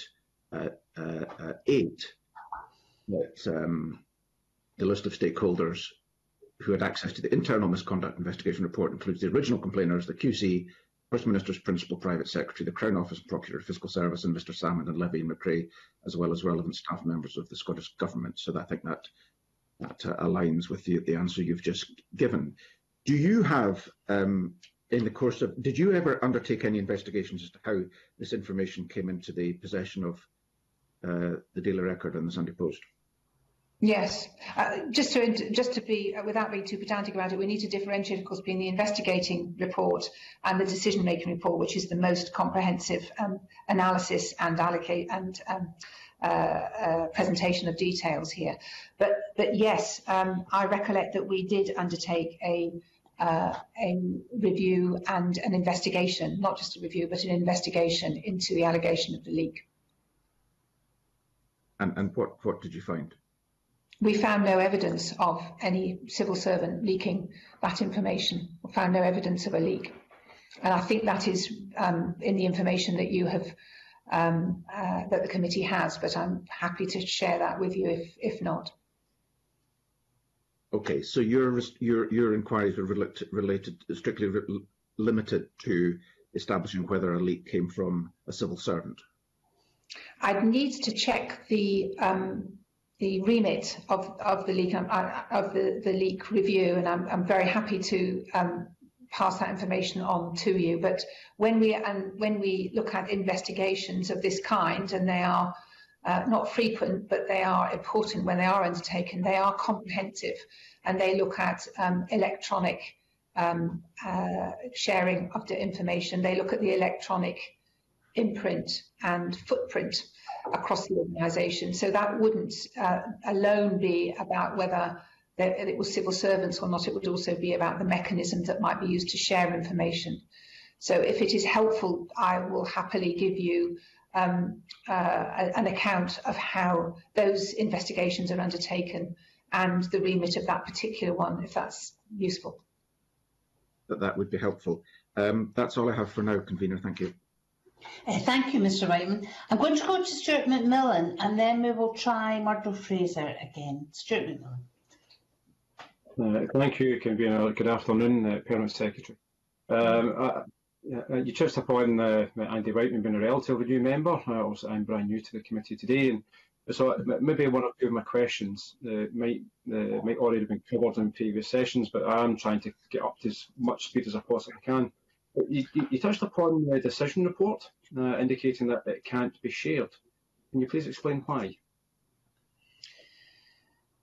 There is a fairly clear set of constraints and instructions contained within the procedure about who may receive the decision report. And so that's the first thing. The second thing is I'm very mindful of the confidentiality of the information and the decision report, so we would always be careful about sharing sensitive information of that kind. And thirdly, the decision report was reduced as part of the court's ruling after the judicial review, and although the Scottish Government is of the view that we could still share some of that with the committee, Mr. Salmon doesn't agree with that. Okay, thank you.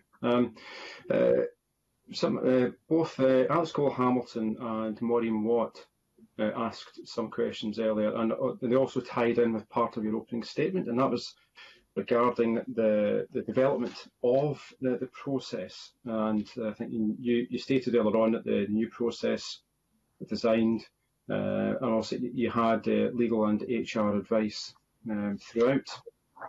The process actually was fairly short. It started in early November, and it was signed off on the 20th of December. And in that period, I know also there was some consultation. The draft report was sent to the council, the Scottish Government unions, the Council of Scottish Government unions on the 14th, and you had a meeting with them on the 19th. So that to me is something new to this committee and someone looking at this afresh. That certainly seems to be a fairly, first of all, a short time frame to design what clearly is an extremely important process. Do you agree with that? I'm not sure that I do. I mean, when we receive a cabinet commission, then clearly that takes priority. So we will not delay in executing and pursuing that commission from cabinet. So that's the first thing. The second thing, we weren't starting from a complete starting point, as it were. We already had fairness at work procedure. And we had, in fact, been in quite a lot of consultation and discussion with the unions about the adequacy or inadequacies of the fairness at work procedure at that time. So we weren't starting from a standing start.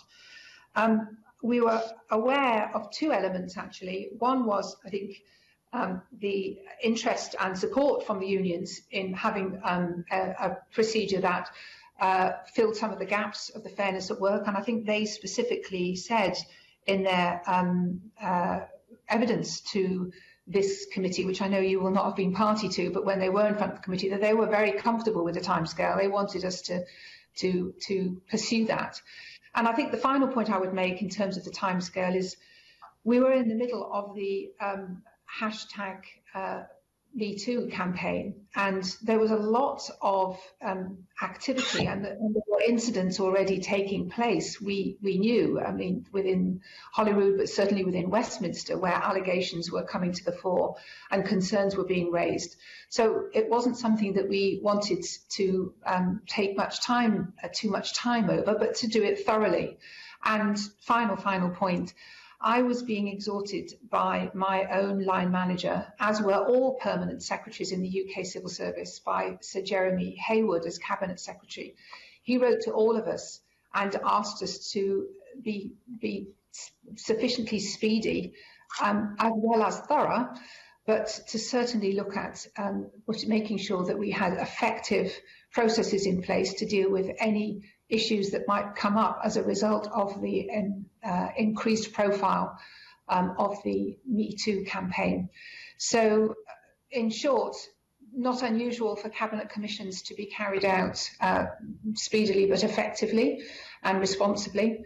And there were a set of other circumstances, including support from unions, work that we'd already undertaken, and particularly exhortations from others to make sure that we had something in place that was going to be effective and appropriate in the circumstances that we were finding ourselves in. Okay, no, thank you for that. And I mean, you also indicated earlier that you took obviously legal and HR advice throughout the process. I would assume obviously that would have been internal, but did you take any external HR and legal advice also as you went through that process?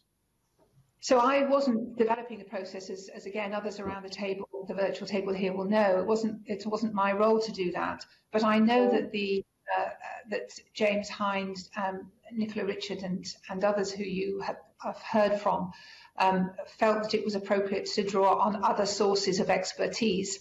That included documents and policy expertise from ACAS, but also, as I mentioned earlier on, I think she mentioned it in her own evidence, Judith McKinnon spoke to Police Scotland as well on at least one occasion in a generic form about how to ensure that the process and the procedure was as person-centred as possible and was helpful to individuals who might be coming forward who were in distress and who were uncertain and needed to be reassured about the validity and the effectiveness of the procedure.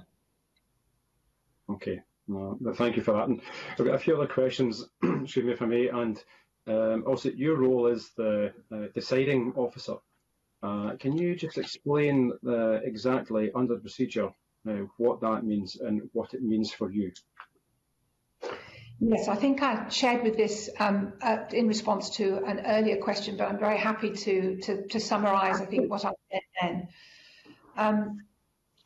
It was really important for me to carry out three functions at this time, and I was, as I said earlier on at more length, acutely aware of the responsibility of the deciding officer.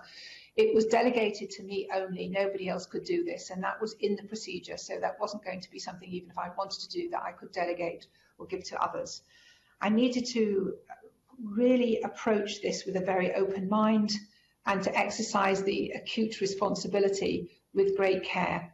And in doing so, therefore, to really hold up to the light and interrogate the robustness and the quality, the appropriateness and the detail of the evidence that was being presented to me, and to look at the full text, which had not been filtered in any way, but the full text of witness statements that were presented to me on both sides. Secondly, I had to decide and look at each complaint and allegation individually. So this was not a blanket approach. I had to look at them one by one and assess one by one which of these complaints and allegations I was going to uphold and which I would not. And that's a really important point to emphasise. I had to decide on the basis of the witness information and other evidence, did this particular complaint and allegation merit being upheld or not? And then finally, the other areas that I was drawing on were definitions of harassment as in equality legislation, which I have already mentioned, and particularly about whether atmospheres were being created of an intimidating, hostile, degrading or humiliating or offensive environment. I needed to take into account the context of the complaint, most importantly, the kind of working environment and the professional relationship between the individuals that were involved. I very much had to take into account, and did so, the impact of the individuals, and that was very important. I can still remember reading about these allegations personally, very clearly. I was really affected by them, And I also had to, on a counterbalance to that, ensure that I was satisfied that an event had occurred based on the evidence. So this was entirely evidence-led. And if so, if that had happened, was it in the manner that had been described by individuals, and was it corroborated by other witness statements? So I had to ensure and ask myself, was there, as decision-making, was there enough evidence to inform a reasonable belief that a complaint was well-founded, drawing on each individual cause for concern, weighing up all the individual evidence available and advice and definitions in legislation, and setting out, therefore, my rationale for coming to that view, including which complaints I upheld and which complaints I did not uphold. And that was the process that I went through. And I would be happy to share more information on that, but unable to do so other than what I've provided so far. Thank you for that. I mean, did you ever consider that as the person who, I believe, actually put the procedure in place, that perhaps that it should have been someone else who actually was the deciding officer?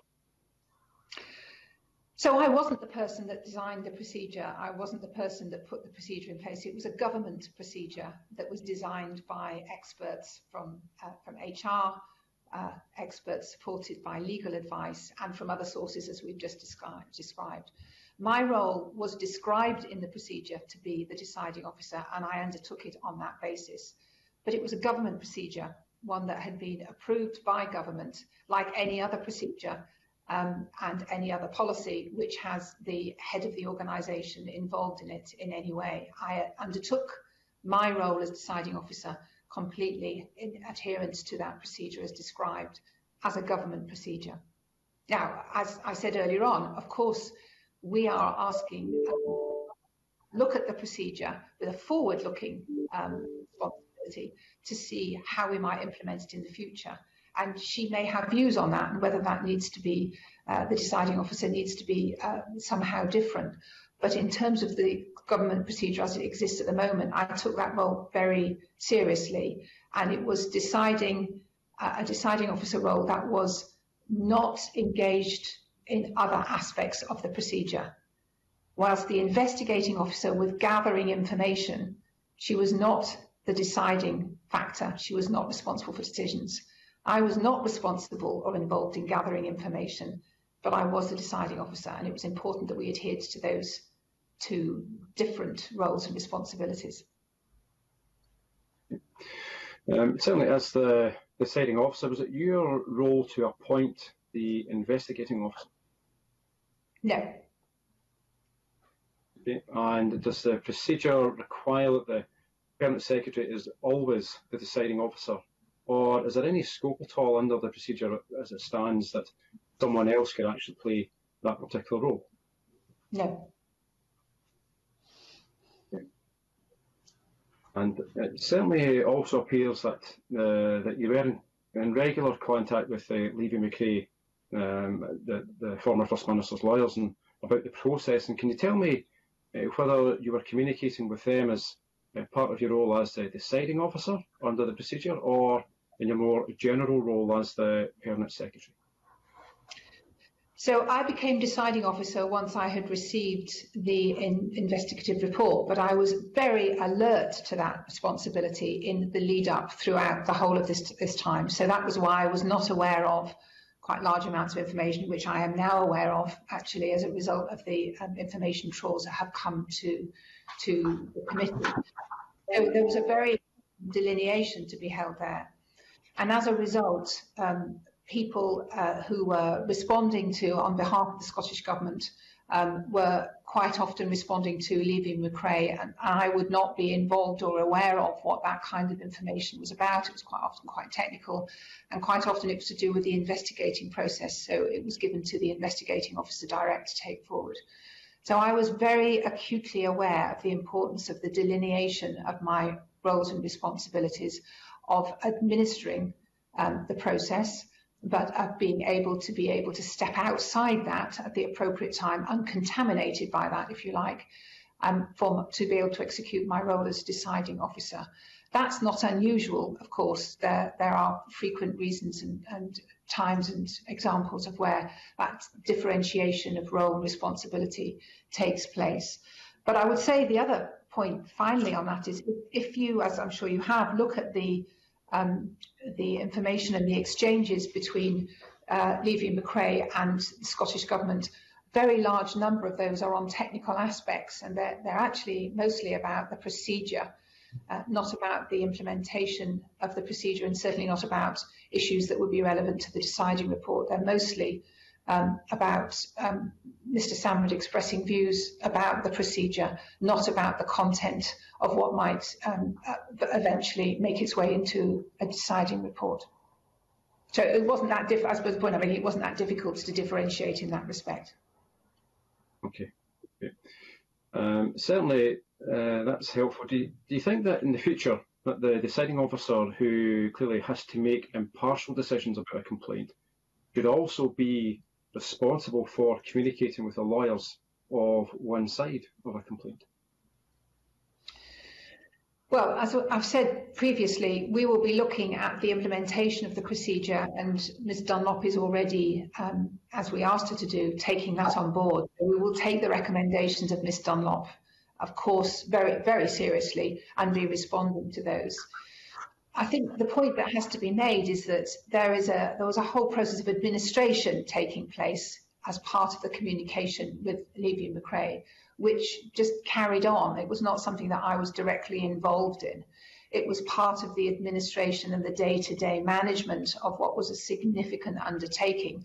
But there was a lot of other business going on, as there always is in government, that I was responsible for leading on, undertaking on and being engaged in. So I could not and would not delegate the decision-making responsibilities. That was laid down in the procedure, and I was very acutely aware of the importance of my impartiality on that. And I've taken some time this morning to explain how I undertook that role with impartiality to the fore.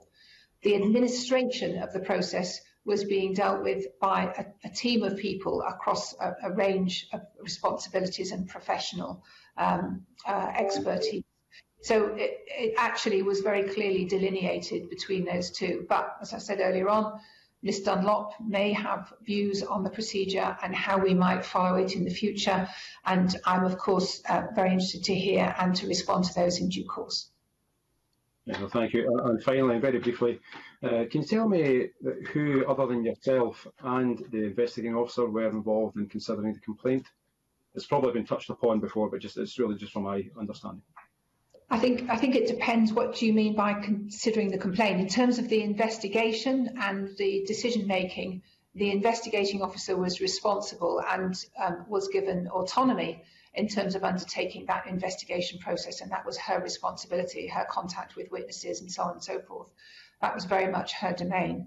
In terms of analysing the evidence that she had brought together and the information and facts that she had brought together and taking a decision as to whether to uphold or not to uphold those individual complaints and concerns, that was my responsibility, and I did not share that with other people. Okay, well, thank you very much. Thank you, Convener. Thank you, Mr McMillan. Now, we're going to try to see if we can hear from Myrtle Fraser again, and then we will go on to Jackie Bailey as a final questioner from the committee. Myrtle Fraser.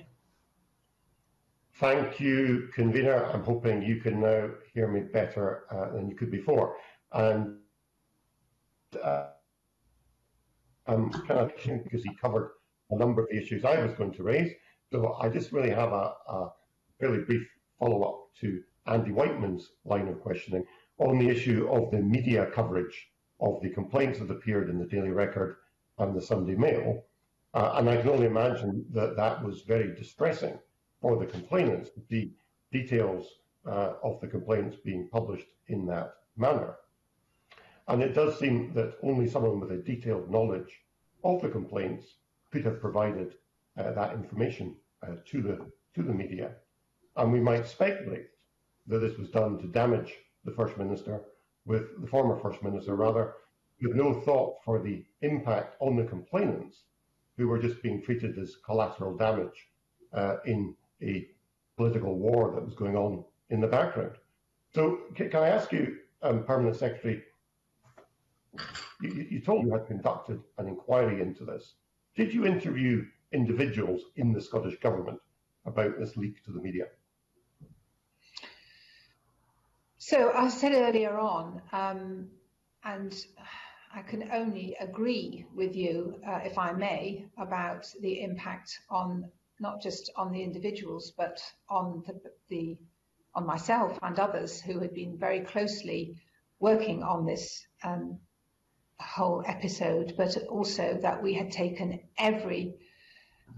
made every effort to ensure that confidentiality and anonymity was preserved throughout what was quite a long period of time, from the complaints originally being made in January to the decision report being complete in August. And there had been no leak and no sharing of information throughout the whole of that process, even though it was live, it was complex, it was often very intense. There had been no leak during that time. And I was pleased to see that the Information Commissioner agreed in their findings that there was no evidence of the leak coming from the Scottish Government. The inquiry would not be held by me. I am not the person that undertakes these inquiries. It is actually part of the responsibility of the Director General, that role that I described earlier on as the Senior Information Risk Owner, to ensure that a investigation is undertaken. And it is a combination usually, although I've offered to share this process and the information around it with the committee.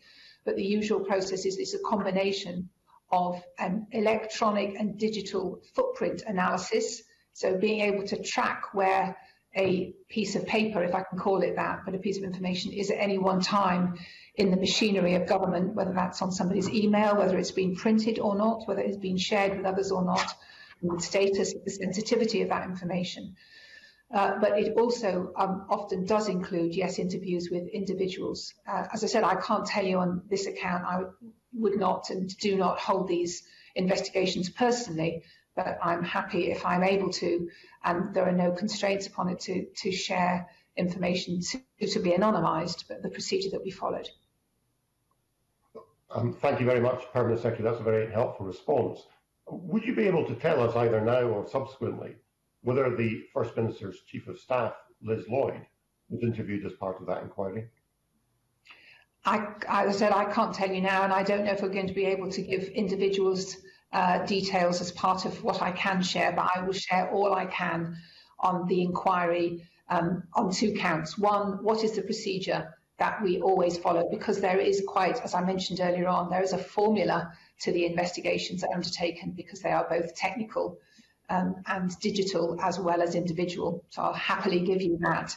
And if I am able to put more flesh on the bones of this particular investigation, I will do. But as you know, I'm under constraints, as we all are, to do with identification of individuals and data protection. But I will share whatever I can.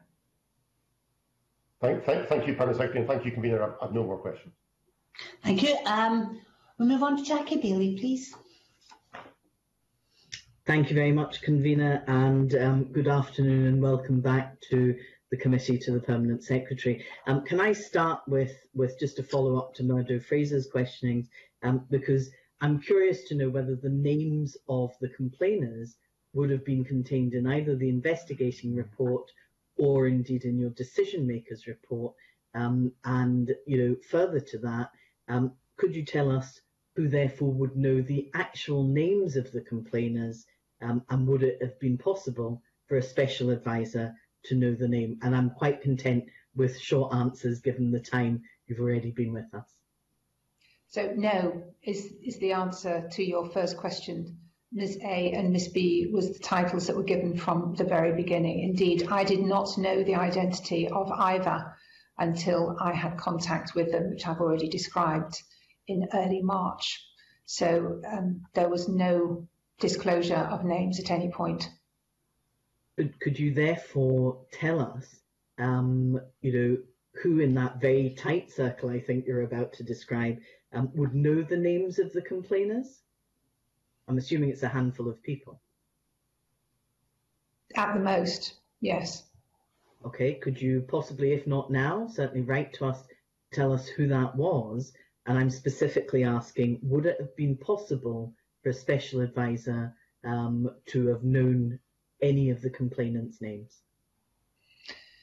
I'll happily come back to you with who might have known, but you're absolutely right in your assertion that it was, as it should have been, a very small number of people who were alert. And as I said, I myself did not know, quite rightly, the identity of the individuals until I met and spoke with them in early March. So that gives you an indication of the care with which we were taking. In fact, I still don't know the identity of one of them, and I've never met them, and not sure that I ever will. So it was a very, very important part of the trust from the individuals and the competence of the procedure that we maintain very tight understanding of individuals, not just of complainants, if I might say, but also of witnesses too. If you could write to us specifically with the information of that tight circle and confirm in writing whether it would be possible for a special advisor to have known that information. I think that would be most helpful. Can I move on to looking at this whole question of a duty of candour? Because some of the documents released to us from the Davidson report suggest that on the 2nd of November, external counsel were required to stress the importance of the government's duty of candour, and that on November the 6th, 2018, in the Court of Session, Lord Pentland directed that he expected full candour and disclosure from the government. So bearing that in mind, could you perhaps tell us why you have never previously revealed to us in all your appearances before this committee the information that not one but both of your external counsel threatened to resign to walk off the case unless you conceded it by the 3rd of January 2019? So I think you're asking why I didn't, or why the Scottish Government didn't share views of council and views expressed by council as part of previous sharing of information. And I would point you to the discussion and dialogue that has been taking place between the Scottish Government and Scottish Government ministers and the committee about how and when to share legally privileged information, and indeed the rules and responsibilities of that govern law officers' roles as well. And this would fall into that category. But of course, the reading room has enabled a wider amount of information to be shared with the inquiry than had previously been signed up to by the government. We could argue whether that's sufficient, but I'm not going to waste time doing that. We did in fact get hints of an answer from Paul Coquette when he appeared before the committee, which clearly is now confirmed to us. So let me press you again. You have a duty of candour. I think that's quite an overriding duty. Why did you not tell us this information in terms of that duty of candour? I think I've already said why this information had not been shared by the Scottish Government. I think the other point, which seems to be implicit in what you're saying, but tell me if I'm wrong, is I mentioned earlier on what the reasons were, what the rationale was for my taking a decision to concede the JAR, to concede the judicial review, and the factors that I took into account. I won't rehearse them again because I think I went through them in quite a bit of detail. But the main issues that I needed to take into account was legal advice, and I would have been irresponsible not to take account of the composite legal advice. And that was when I was in the process of commissioning that information on the 21st of December. And that's an important date for me because it was the time at which I decided that I would need to take a decision about whether to proceed or not. And I've been very upfront, I think, at this session about what the factors were that I took into account in taking that decision. Let me go back then, because there are other important dates I would like to discuss with you. And in the same kind of terms of the duty of candour, let me turn to external counsel. When did they tell you that on balance you would be likely to lose? Was it in October? Was it at the consultation meeting that was held with council on November the 13th, which we know you personally attended, along with the First Minister and the Chief of Staff, or was it even earlier? And I'm not asking about composite legal advice, I'm asking specifically about external counsel. But I am talking about composite legal advice because that is what I'm asking you about external legal counsel. That I can give, which is that I always took composite legal advice. It would have been remiss for me to only have listened to one voice. At every stage, the legal advice that I was provided was complete and thorough and from a variety of sources, and that is quite right and quite appropriate. And indeed, at the time of the time that I think you're referring to, Ms. Bailey, at the end of October or around the middle of time of October was a really important point, because that composite legal advice was considering a new aspect, which was it possible to interpret paragraph 10 differently? Was the interpretation that we had laid on it and that was within the spirit of its being drawn up somehow able to be interpreted differently? And that prompted a whole standard work undertaken. That is not my question, and the Permanent Secretary understands that. My question is very specific. It's not about composite legal advice. It's about the advice from senior counsel, and I'm asking that did they say that on balance the Scottish Government would likely lose in October? Was that when they told you, or was it at the meeting on the 13th of November, attended by them, yourself, the First Minister and the Chief of Staff? We had discussions with Council and with our legal advisors on the prospects of success throughout this period, as I have always said, and that included those dates. And I listened carefully to that advice, as did the First Minister.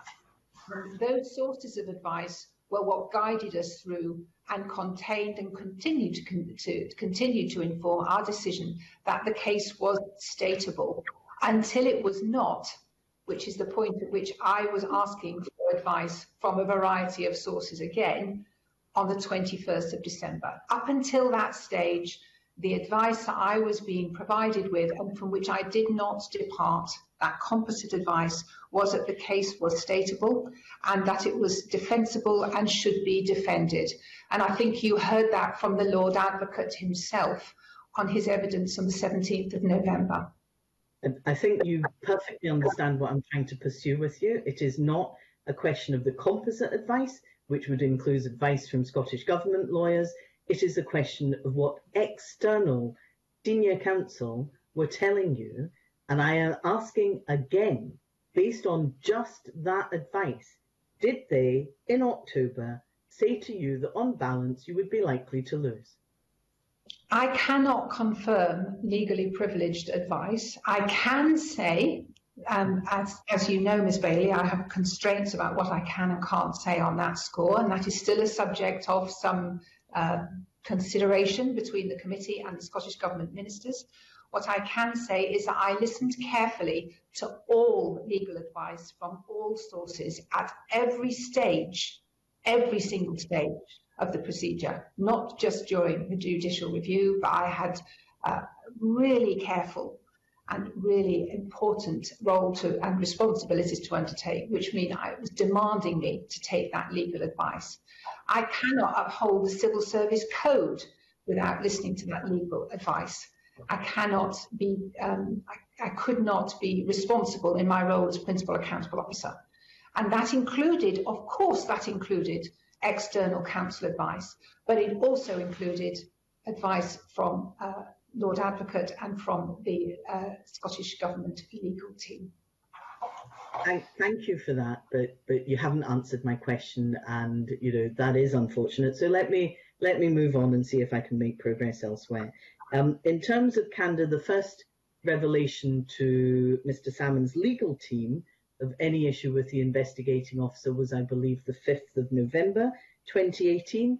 Yet you have made much, as I recall in your previous appearances, that this issue wasn't in Mr. Salmon's pleadings to the Court of Session. Can I ask you, how could they have been if he wasn't aware of them, if your team didn't tell him about them? I think it's for Mr. Salmon to decide and to share with you the basis on which the grounds of the judicial review were drawn up by his team. As I think we said earlier on the unlawful and unfair. Excuse me, I'm going to interrupt here, Miss Bailey and Miss Evans, because when you're both talking, it's particularly difficult when we're online to interrupt people. When you're both talking, you just turn into a big bubble of sound. So whilst I can understand frustrations if it's felt that questions are not being answered, and I can understand frustrations if one feels that the questions aren't what they should be, I think the only way to deal with this sensibly is to listen to the question, then listen to the answer, and then have the disagreement if necessary, one by one. So I can't remember who had started that exchange, but I think I'll go back to Miss Bailey, please. Thank you very much, Convener. Can I say that this serves to highlight, for me at least, how unsatisfactory having virtual sessions in, and I see you nodding in agreement. I think this is something we will obviously discuss as a committee later. I do apologise for interrupting, but I am very keen to ask very fixed questions and get short responses to them. Okay, let me move on. Given that Miss McKinnon was perfectly open about her activities as the investigating officer, why didn't your civil servants tell the courts until the 5th of November, and indeed even your own counsel until October 2018? Why so late? Why did they not tell them what? Sorry, I'm not sure about what they... About the activities of Miss McKinnon as the investigating officer, that she'd met with complainants beforehand. Why was that never revealed? So it wasn't that it wasn't revealed, it was asked about at that point. That was at the time, at the end of October and beginning of November, that became apparent from the legal analysis that a different interpretation was possible. And at that point, it was requested that a number of civil servants provide information to illustrate the intention behind that role, which, as I've said before, has been talked about a lot around this table, about what was actually meant by the spirit of paragraph 10, and also what evidence could be brought to bear to show that. And that was when that commission was undertaken, during quite a bit of November and actually still into the information gathering stage at the beginning of December. And as a result, pleadings were adjusted. We voluntarily provided that information to the other to other counsel, as you know. So who asked about it and when? When did paragraph become open to interpretation? The legal team was asking Judith and others, I think James Hines, whose note you've seen at 2nd of November, about the intent and about the information to illustrate the intent and the level of contact and why that was part of the implementation of the procedure. That was from the beginning of November onwards and continued into the beginning of December. But your own counsel knew in October, did they not?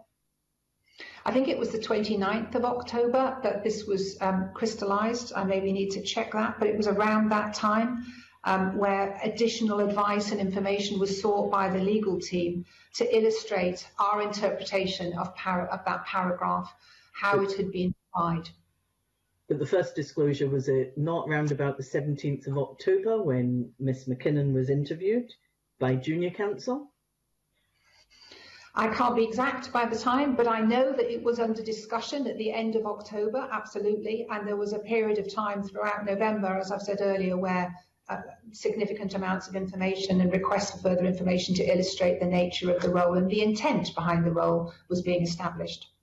Okay, thank you. Can I move on? Some of the documents received showed us that you, and this has already been covered, but as the impartial decision maker, personally met both complainers in March 2018. I understand before Mr. Salmond was informed about the procedure.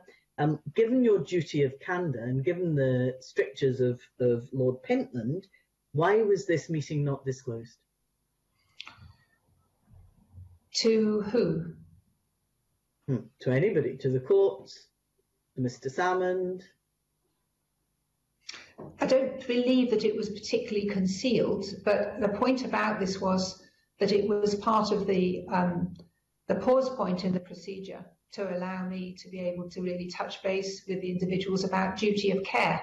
There was no discussion about content or anything else. It was after I had taken my decision. That was all that the meeting was about. I can't say finitely whether or not the Commission for Information included that in it or not, but there was no attempt to conceal, but it would be something that would be naturally talked about. It was part of the duty of care for the complainers.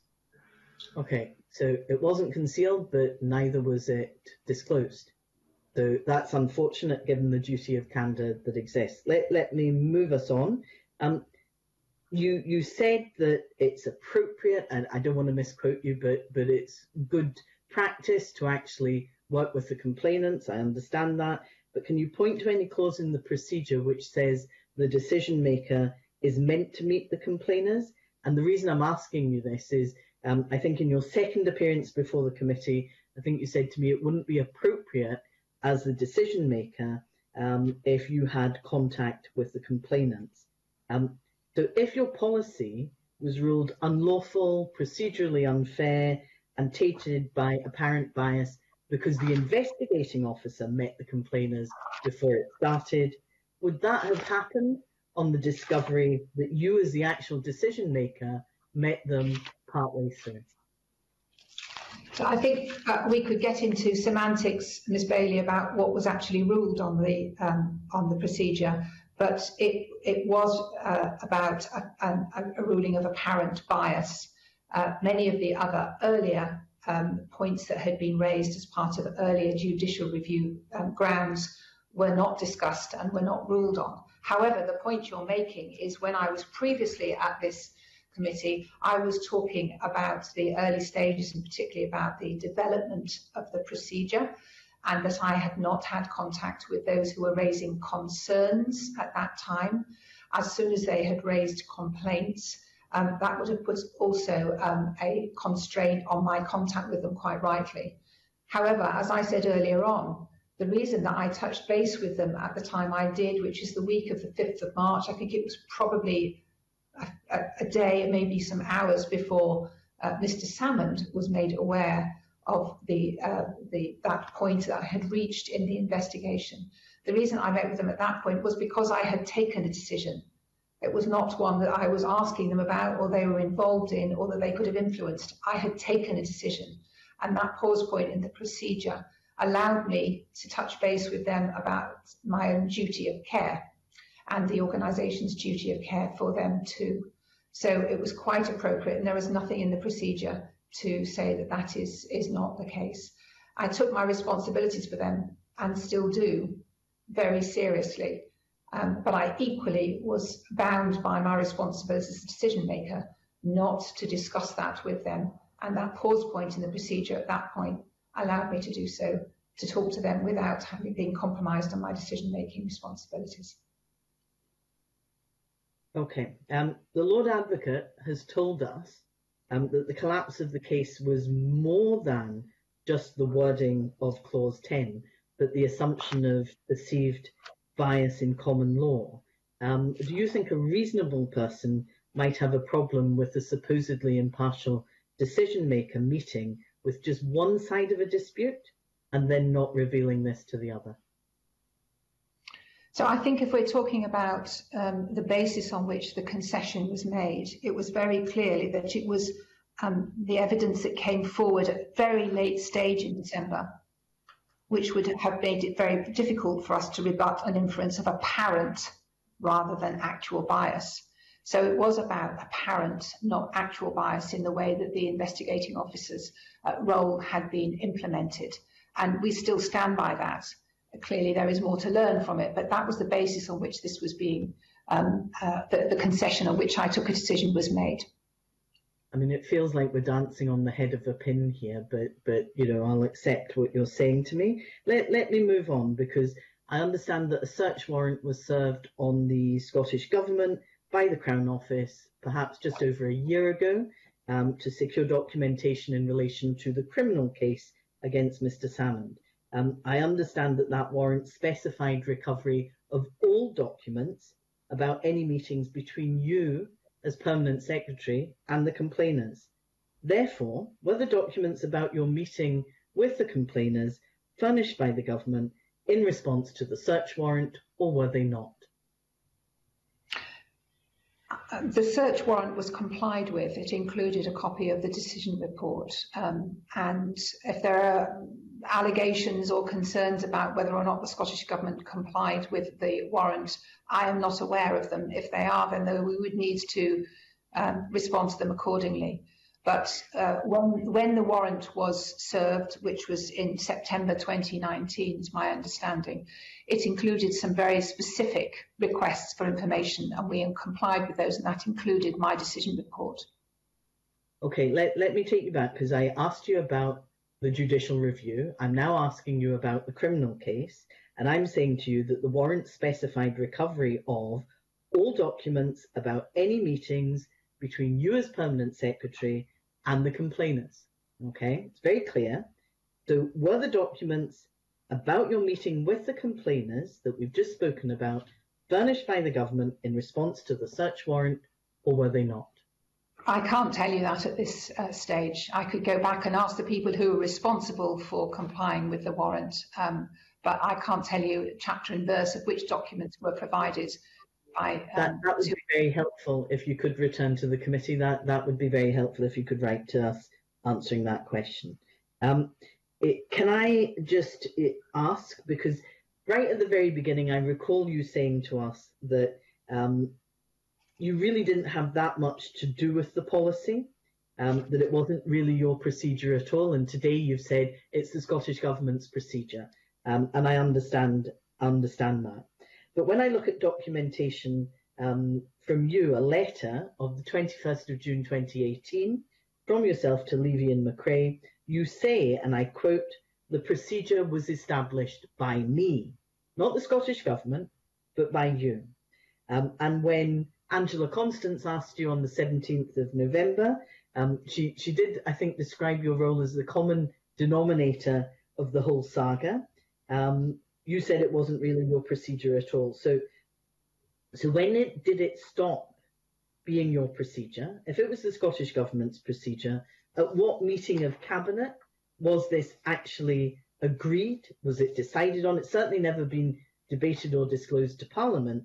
So I'm kind of curious as to know, when was the procedure discussed and approved by the Cabinet? It's an employment procedure. So an employment procedure, and I think I've said this earlier on, would not go to Parliament for approval.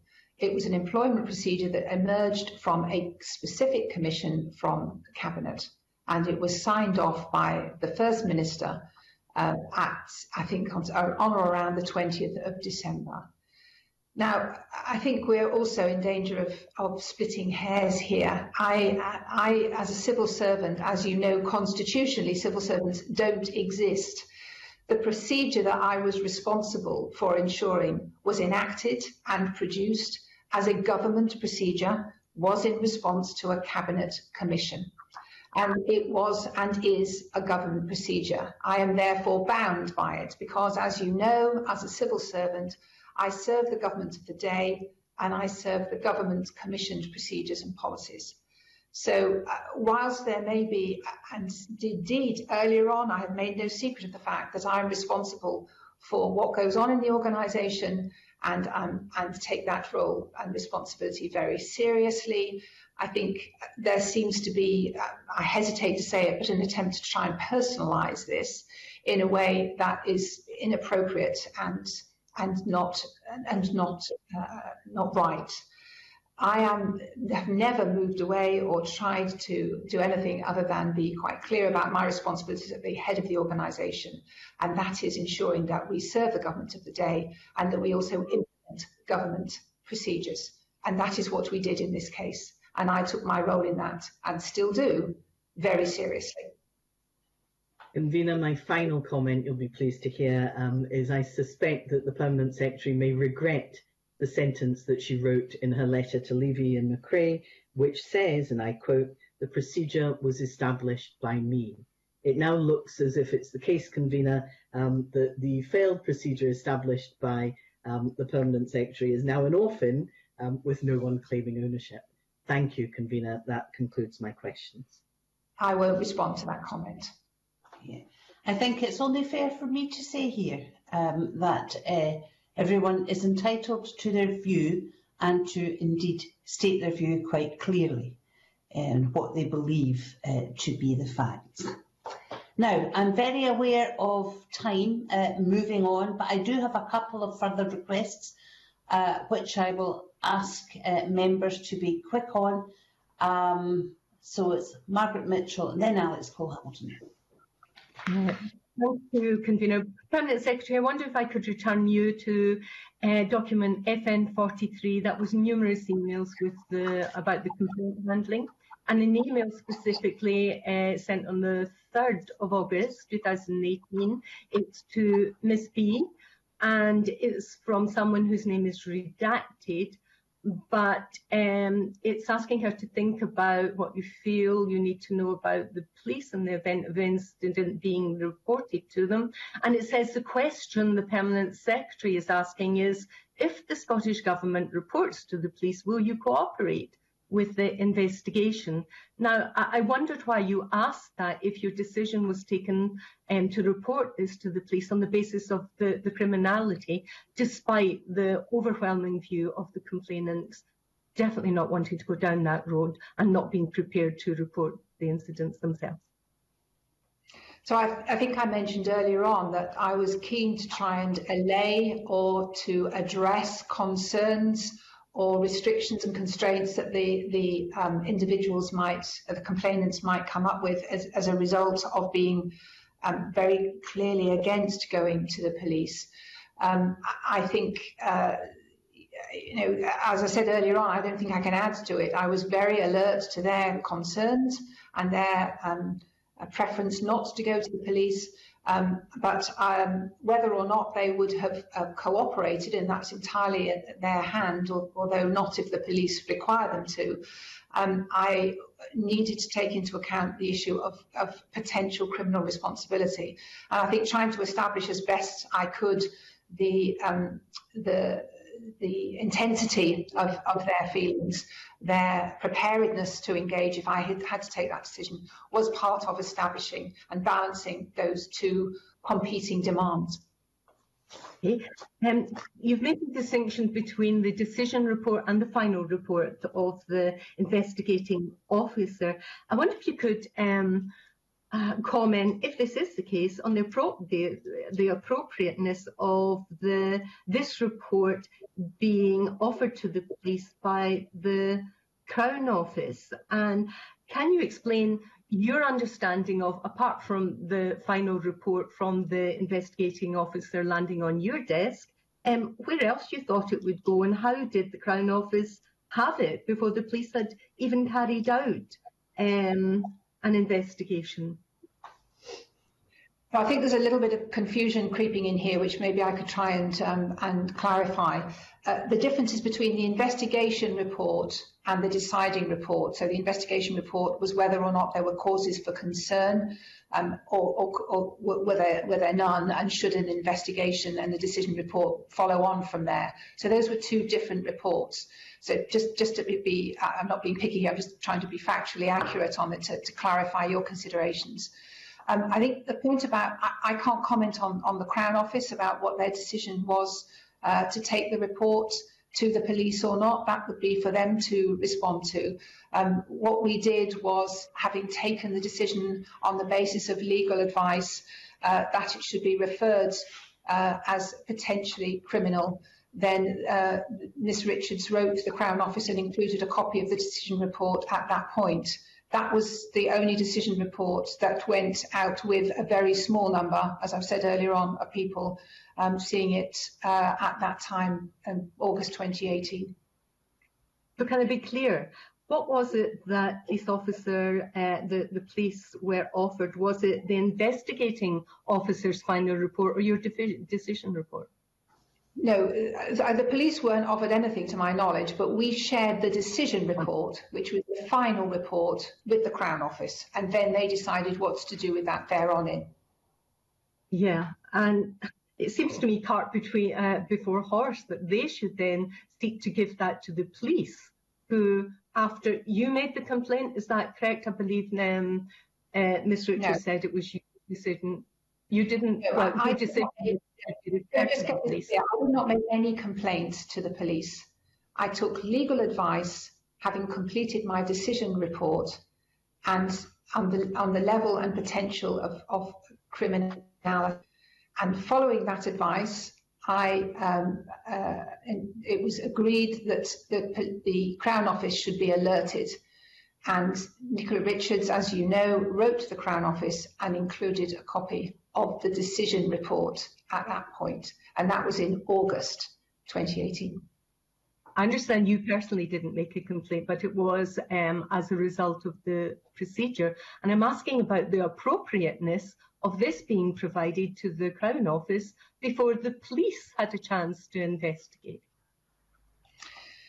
As I said, I took legal advice on the process and the decision and followed it.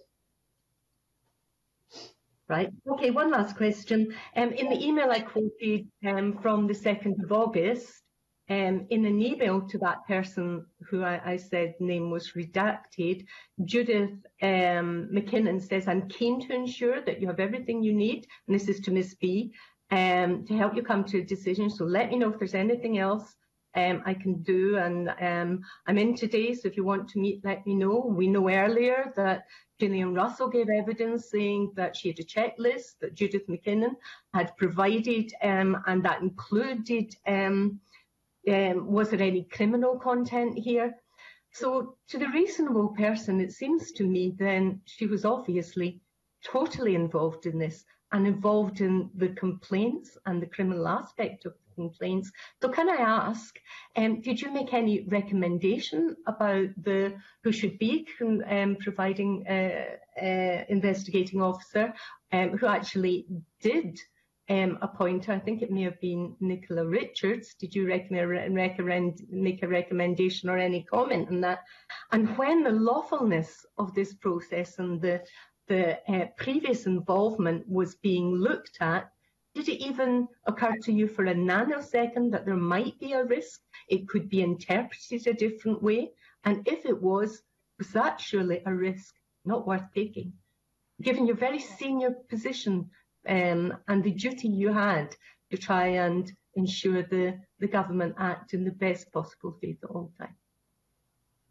So I think we've touched on this quite comprehensively in this session and previous sessions. I did not appoint the investigating officer. That is not my role and not my responsibility as set out in the procedure. So Nicola Richards appointed the investigating officer in keeping with paragraph 10 of that role and the qualities and qualifications, indeed, of Judith McKinnon in fitting that role. I think I've reflected also on the interpretation of paragraph 10 and the way in which the investigating officer conducted her professional duties, quite in keeping with that. I'm not sure what the references to the police were in that respect. I wasn't involved in that process. As far as I'm aware, the police were not involved at all, except during the time when they were consulted on the policy at the very beginning of the development of the procedure, subsequently when the Crown Office were alerted to potential criminality as laid out in the decision report, and subsequently when they were investigating Mr. Salmond and asked to speak to civil servants as part of that investigation. The avoidance of doubt, my last question wasn't really about the police. It was obvious that when they were talking about would the complainants be comfortable going to the police, would they cooperate with the police, Judith McKinnon again stepped in. And in that email exchange, it's clear you're asking a question, or whoever redacted is saying you're asking a question. So you're very much aware of the involvement of Judith McKinnon in this handling process. So when she was appointed, did you raise any concern? Did you think about it? Did you make any comment? And then when you were perfectly well aware it was an issue, again, if you wouldn't mind answering that question about the risk of it being interpreted another way, was that a risk worth taking? Perhaps in hindsight, you have a different answer. I think I'm going to perhaps go back to what I've said before. I wasn't involved in her appointment. Judith was carrying out her role as described and as evidenced in intent to this committee. The role of the investigating officer having a duty of care and responsibility as well.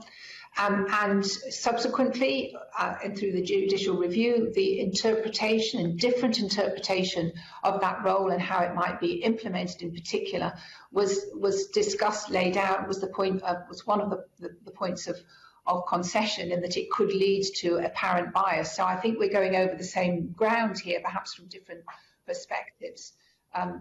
The intent on the laying out of the role and responsibilities and the procedure was very clear, and Judith followed that intent.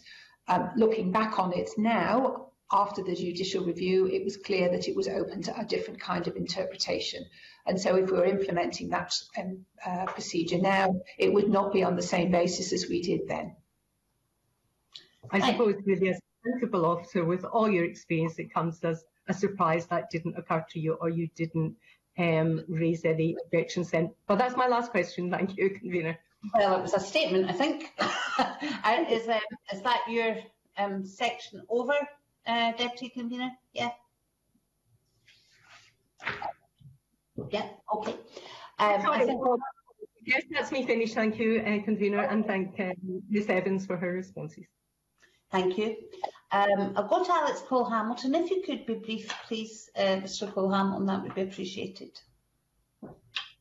Yes, thank you, Convener. Thank you for bringing me back in. Permanent Secretary, I'm just keen to follow up on Margaret's questioning about the referral to the Crown Office. I think we've heard evidence from other civil servants to say there was the matter was passed to the police. Can you just confirm that it was passed to Crown and then the Crown passed it to the police? Is that how it happened? That's my understanding, yes, and I think Nicola Richards' letter, which has been shared with you, confirms that. That may seem to be a false differentiation, but as you will know, it's not. It's quite an important one. Okay, no, that's helpful. Secondly, you told the committee quite helpfully that the identity of the complainers was not known to you until very, very late in the day. Did you know the identity of the complainers before the report was passed to the Crown Office? By the time that the report was, yes, I had met with one of them in March. I have never met one of them, but have spoken to them. I think I had met them then by the time it was passed to the Crown Office once, if twice, because I met with them at the time that the decision report was complete. So that would be the second occasion. But I must emphasise, just to be clear, that was on the basis of a need to have contact that I felt was appropriate given duty of care. And even then, the conversations were kept short and to the point, appropriately so.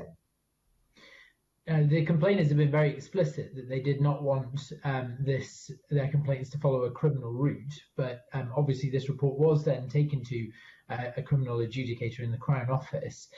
Did you consider that that was removing the agency of those complainers, that going against their express wishes would actually perhaps in itself act as a barrier to future complainers coming forward, if they knew that their complaints would ultimately end up in the hands of the police, even if they'd said not?